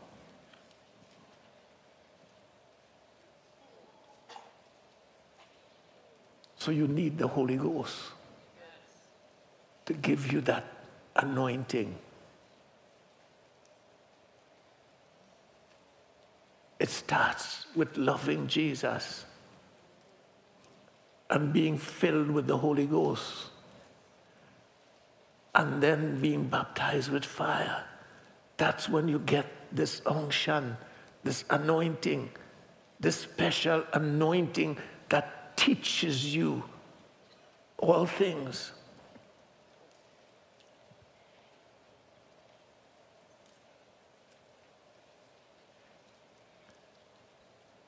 And you can read the rest of it when you go home.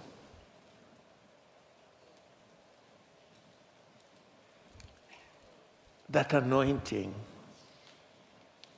is what taught me everything that I know.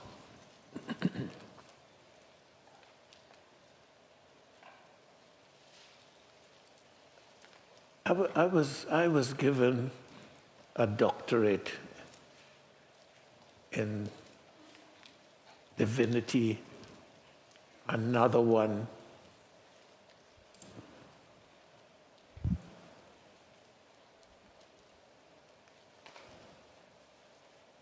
and another one. And the time came when I wasn't content just to have honorary doctorates.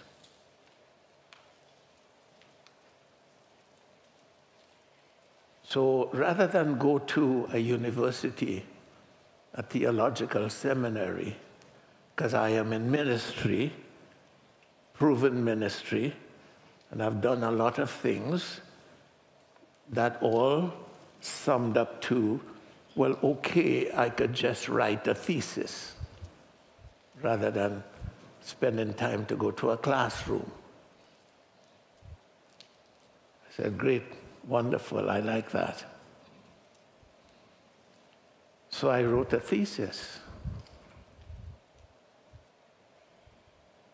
And the thesis was on Know the Truth.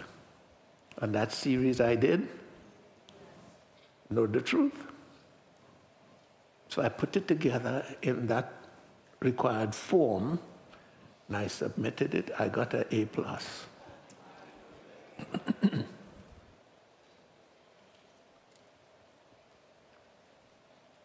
An A+. Where did I get this knowledge? Without going to a classroom. The unction The anointing that the Holy Ghost gives to you, it teaches you all things. That anointing is precious. If I begin to tell you what that anointing does, and if I begin to put it in the form of a testimony, you will surely say, I'm boasting.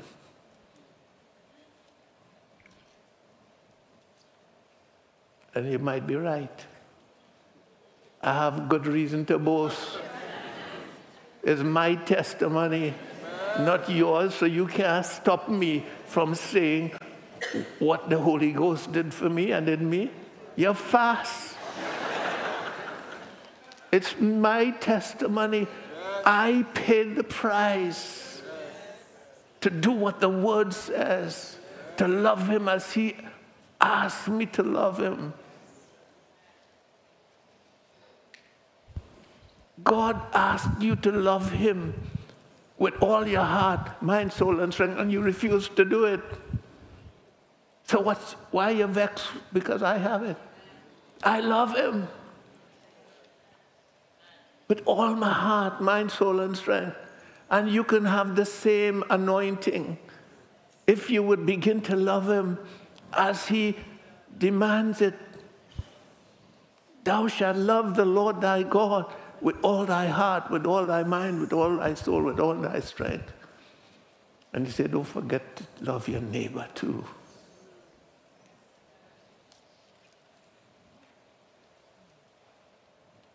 It's true I'm poor because I give my neighbor all my money. Who is your neighbor? The person next to you at the time.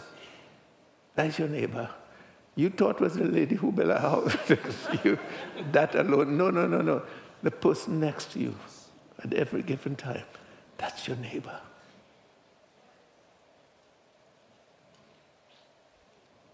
If I show you how empty my pocket is, you'll surely give me some money to go home. I had too many neighbors, but I had too many neighbors.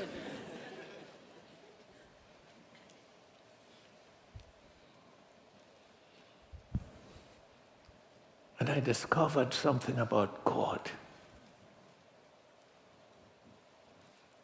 God's number one business is people. Not the stock market. Not Playway. It's people. And if you want to invest in something that is sure, invest in people. Help. You can help to discover their purpose and fulfill it. That's what I've been doing all my life. And for that reason, I have no money. But that's okay. My Father has the money. He owns the gold and the silver. And He owns the cattle and all the hills. And I don't have to worry. Because He provides whatever I need, whenever I need it. And the Bible says, I've never seen the righteous forsaken, or his seed begging for bread. I'm finished with my message, but just to remind you, the day you hear me beg for money to run this ministry, you know what happened to me, right? What happened to me? I've gone mad.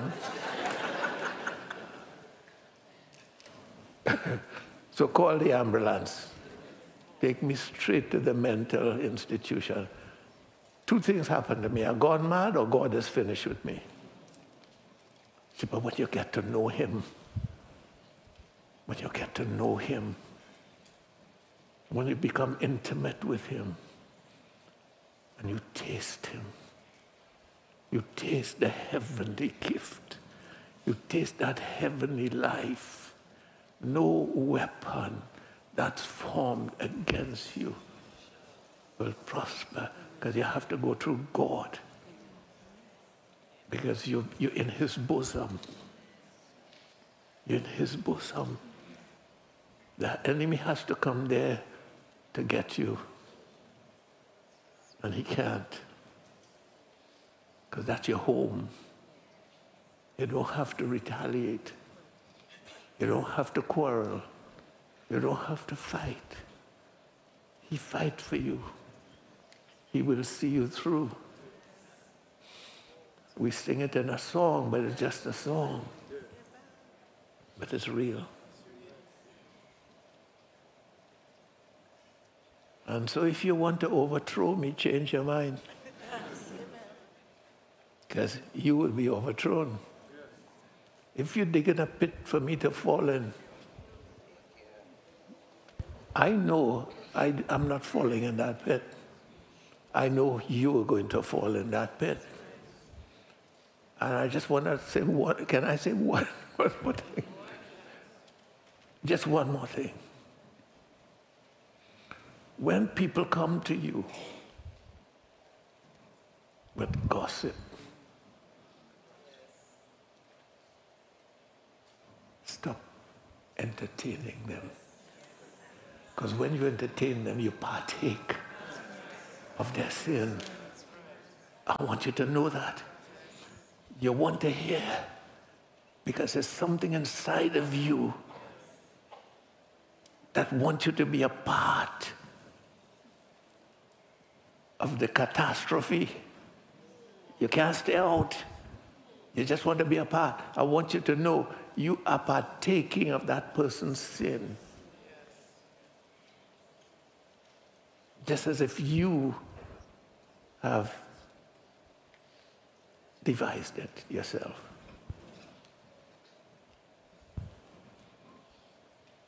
Tell them you don't want to hear. Because whatsoever things are true, whatsoever things are pure, whatsoever things are honest, whatsoever things are virtue, think on these things. So if they're not doing those things, run for your life, because Satan is trying to set you up and you don't realize it.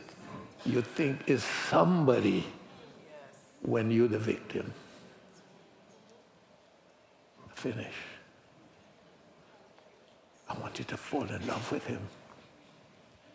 And after I see evidence that you love him, then we will have another day of Pentecost. We'll have a day of Pentecost. Because we all need a fresh baptism in the Holy Ghost. And we need to be baptized in fire. Love him. Love him.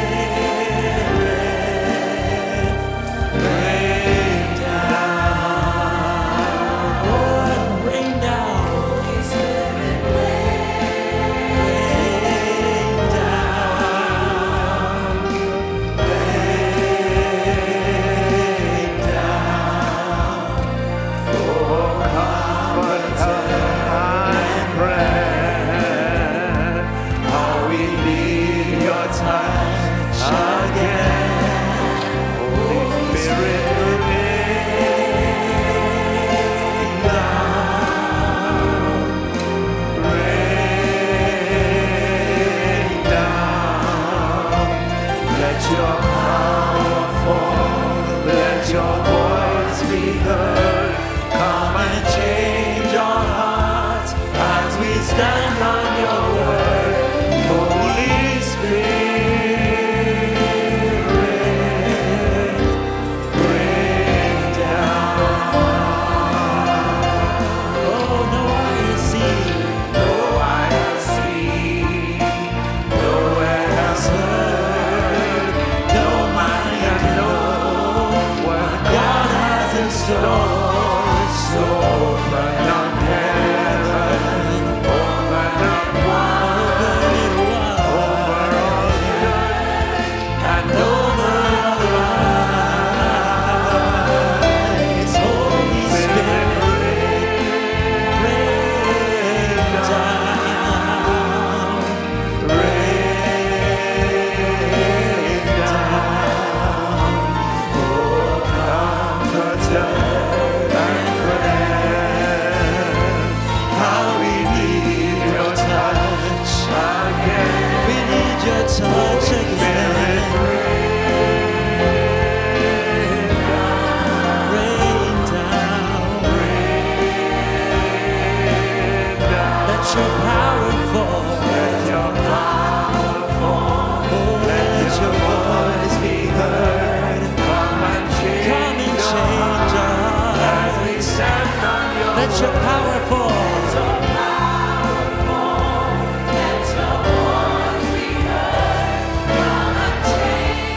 Oh, it's our prayer this morning.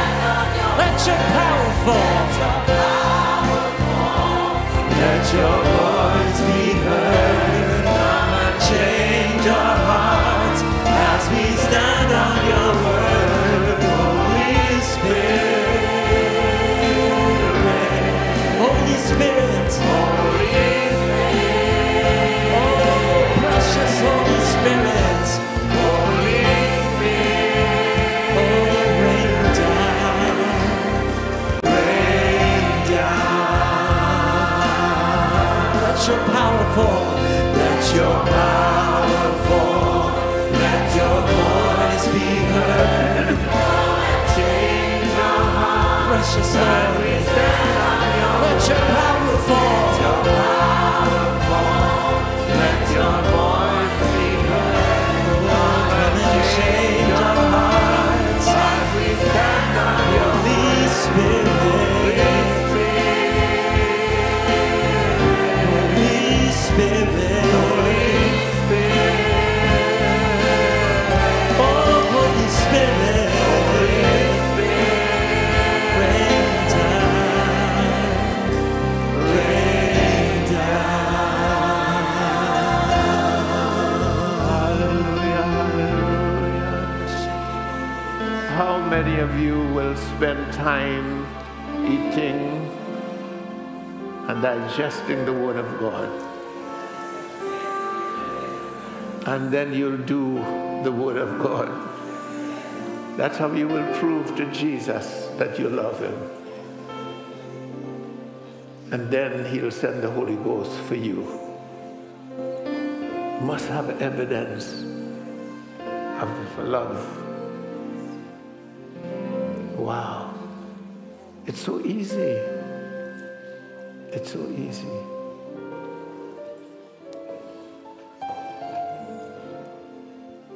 It is so easy to do what God asks us to do in his word. But we make it difficult. You know why? We cannot leave that old man out. We cannot give up that old man. When somebody says something about us, we call on the old man. Because the old man knows exactly how to get even. You don't have to get even. The new man doesn't have to get even. It's only the old man wants to get even, not the new man. He exists above. He exists above the old man. Is that too hard for us?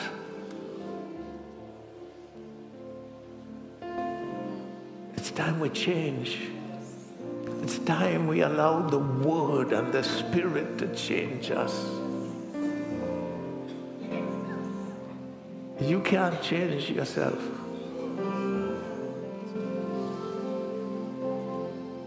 How long? How long?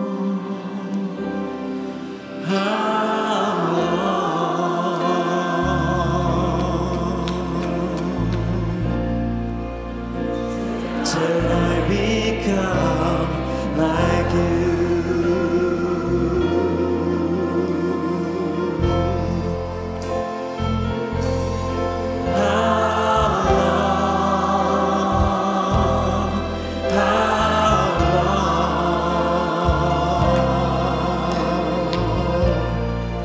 Till I awaken your likeness.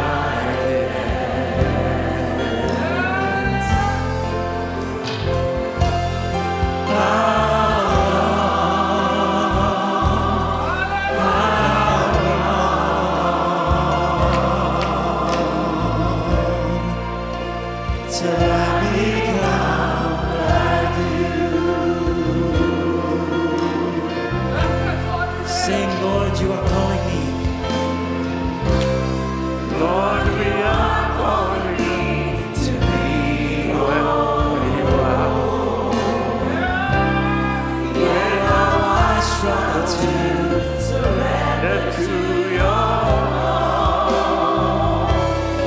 Give me the grace of God to die my faith in you.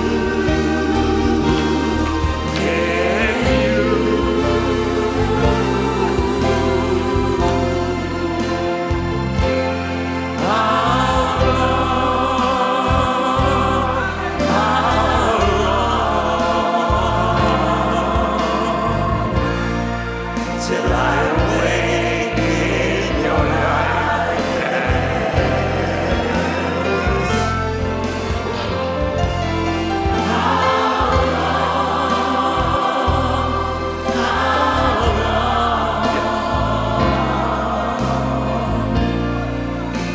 Till I become like you. Lord, you are calling us. Lord, you are calling us to be a spotless bride, raised up in holy power that cannot be denied. Give us the grace of God to boldly bear your name for you, for you.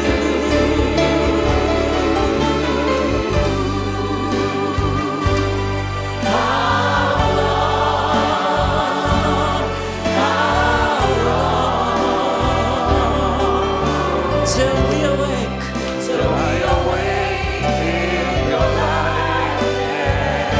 Oh yes, Lord, how long,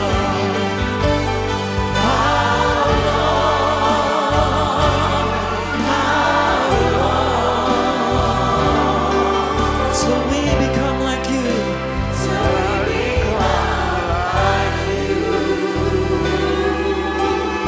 Make us more. Lord, make us more like you.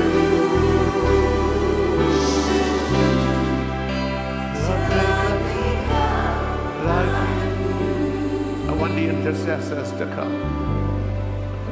Only intercessors. Only intercessors. If you're not an intercessor, I did not ask you to come.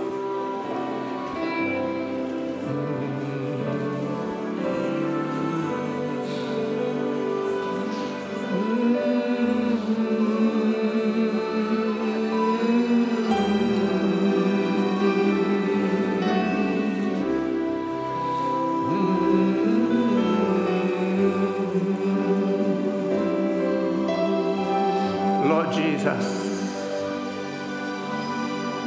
these are the ones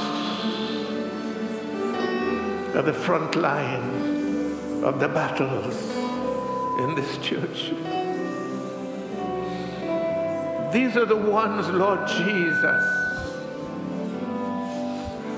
who deny themselves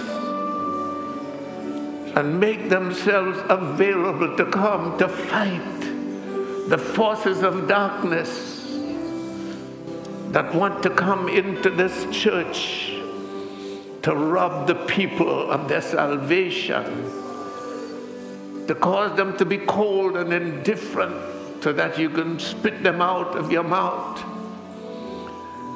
And I believe, Lord Jesus, they deserve the first fruit of the baptism in the Holy Ghost. So right now, I release the Holy Spirit upon you now in the name of Jesus. I release the Holy Spirit right now to give you a new and a fresh baptism in the name of Jesus. Receive the Holy Spirit now. Receive the Lord Jesus now. Receive him now in the name of Jesus. Congregation, you should be praying, not spectating. In the name of Jesus. Congregation, you should be praying, not spectating. Let the Spirit of God move. Let the Spirit of God breathe today. Breathe upon them today, Holy Spirit. They need a greater unction of the Spirit. For a greater unction of the Spirit. For a greater unction of the Spirit.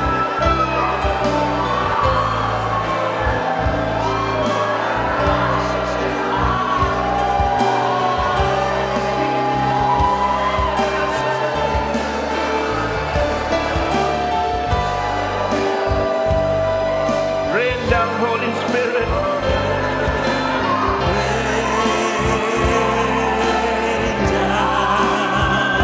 Let the power fall. Voice be heard.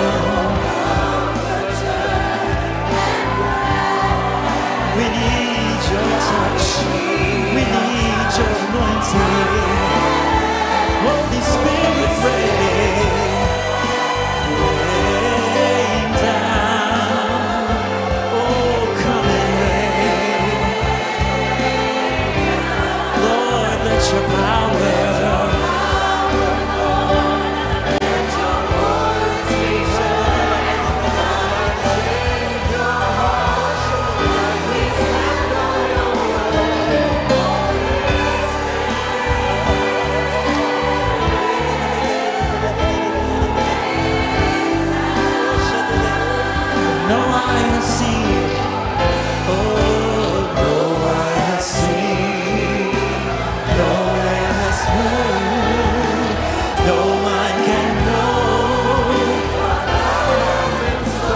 Oh, so open up heaven, open it wide over the church.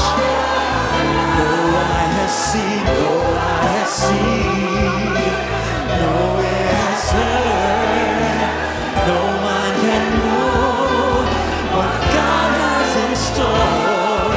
So open up heaven, open it wide. Yes, Lord Jesus. Oh, and all around, Holy Spirit, rain down. Oh, comforter and friend,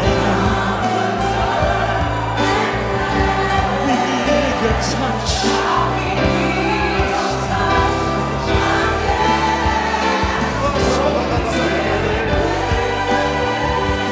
Yes, Lord, come and rain down. Let your power fall. Be heard. Lord, let your power fall.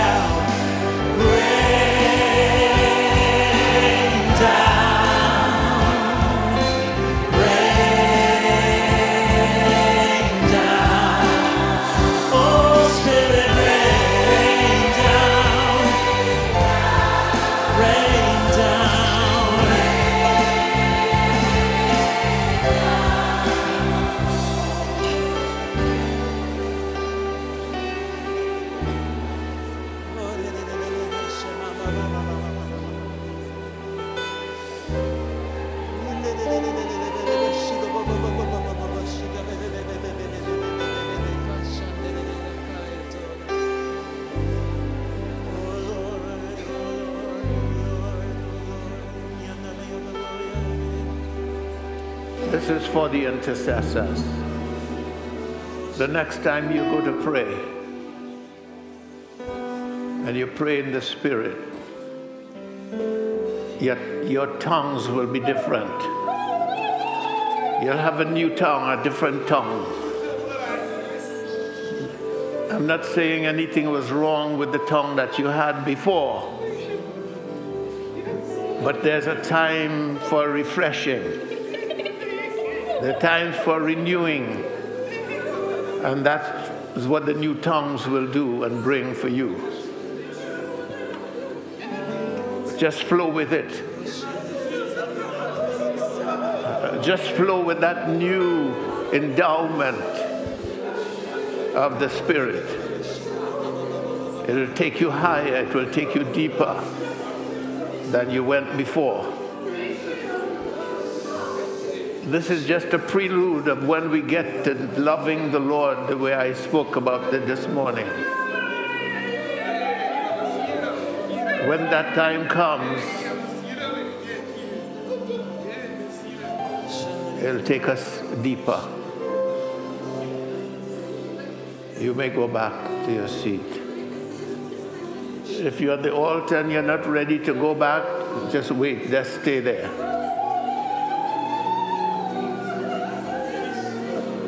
Just stay there until you're ready to go back.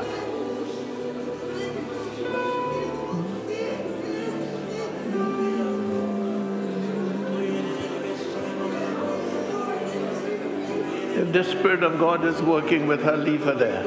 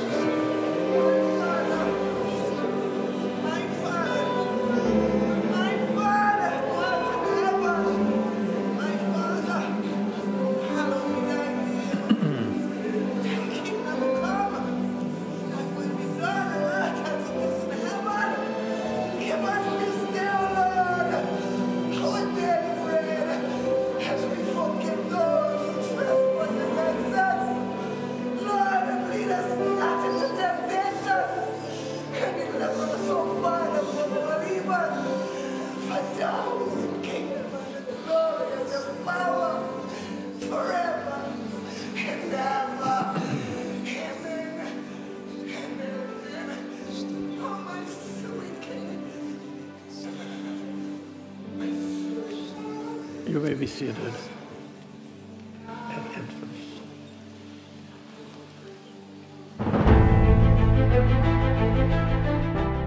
Introducing the Know the Truth series by Dr. Austin de Bourg. It will open your eyes to God's truth on 4 misunderstood and misrepresented Christian teachings. Saints. Conferring sainthood upon dead people contradicts God's word. Communion. Infinitely more than a mundane ritualistic tradition. The church. God's church is not a man-made religion. And praying versus saying prayers. Praying as Jesus taught is not just reciting someone else's words. If you think wrong, you will believe wrong. and you will act wrong. Too many of us are accepting wrong Christian beliefs. This blinds us to the truth of God's infallible word and robs us of God's abundant blessings. This book series challenges you to take a closer look at what you've been taught. It will revolutionize your thinking. It is time to know the truth.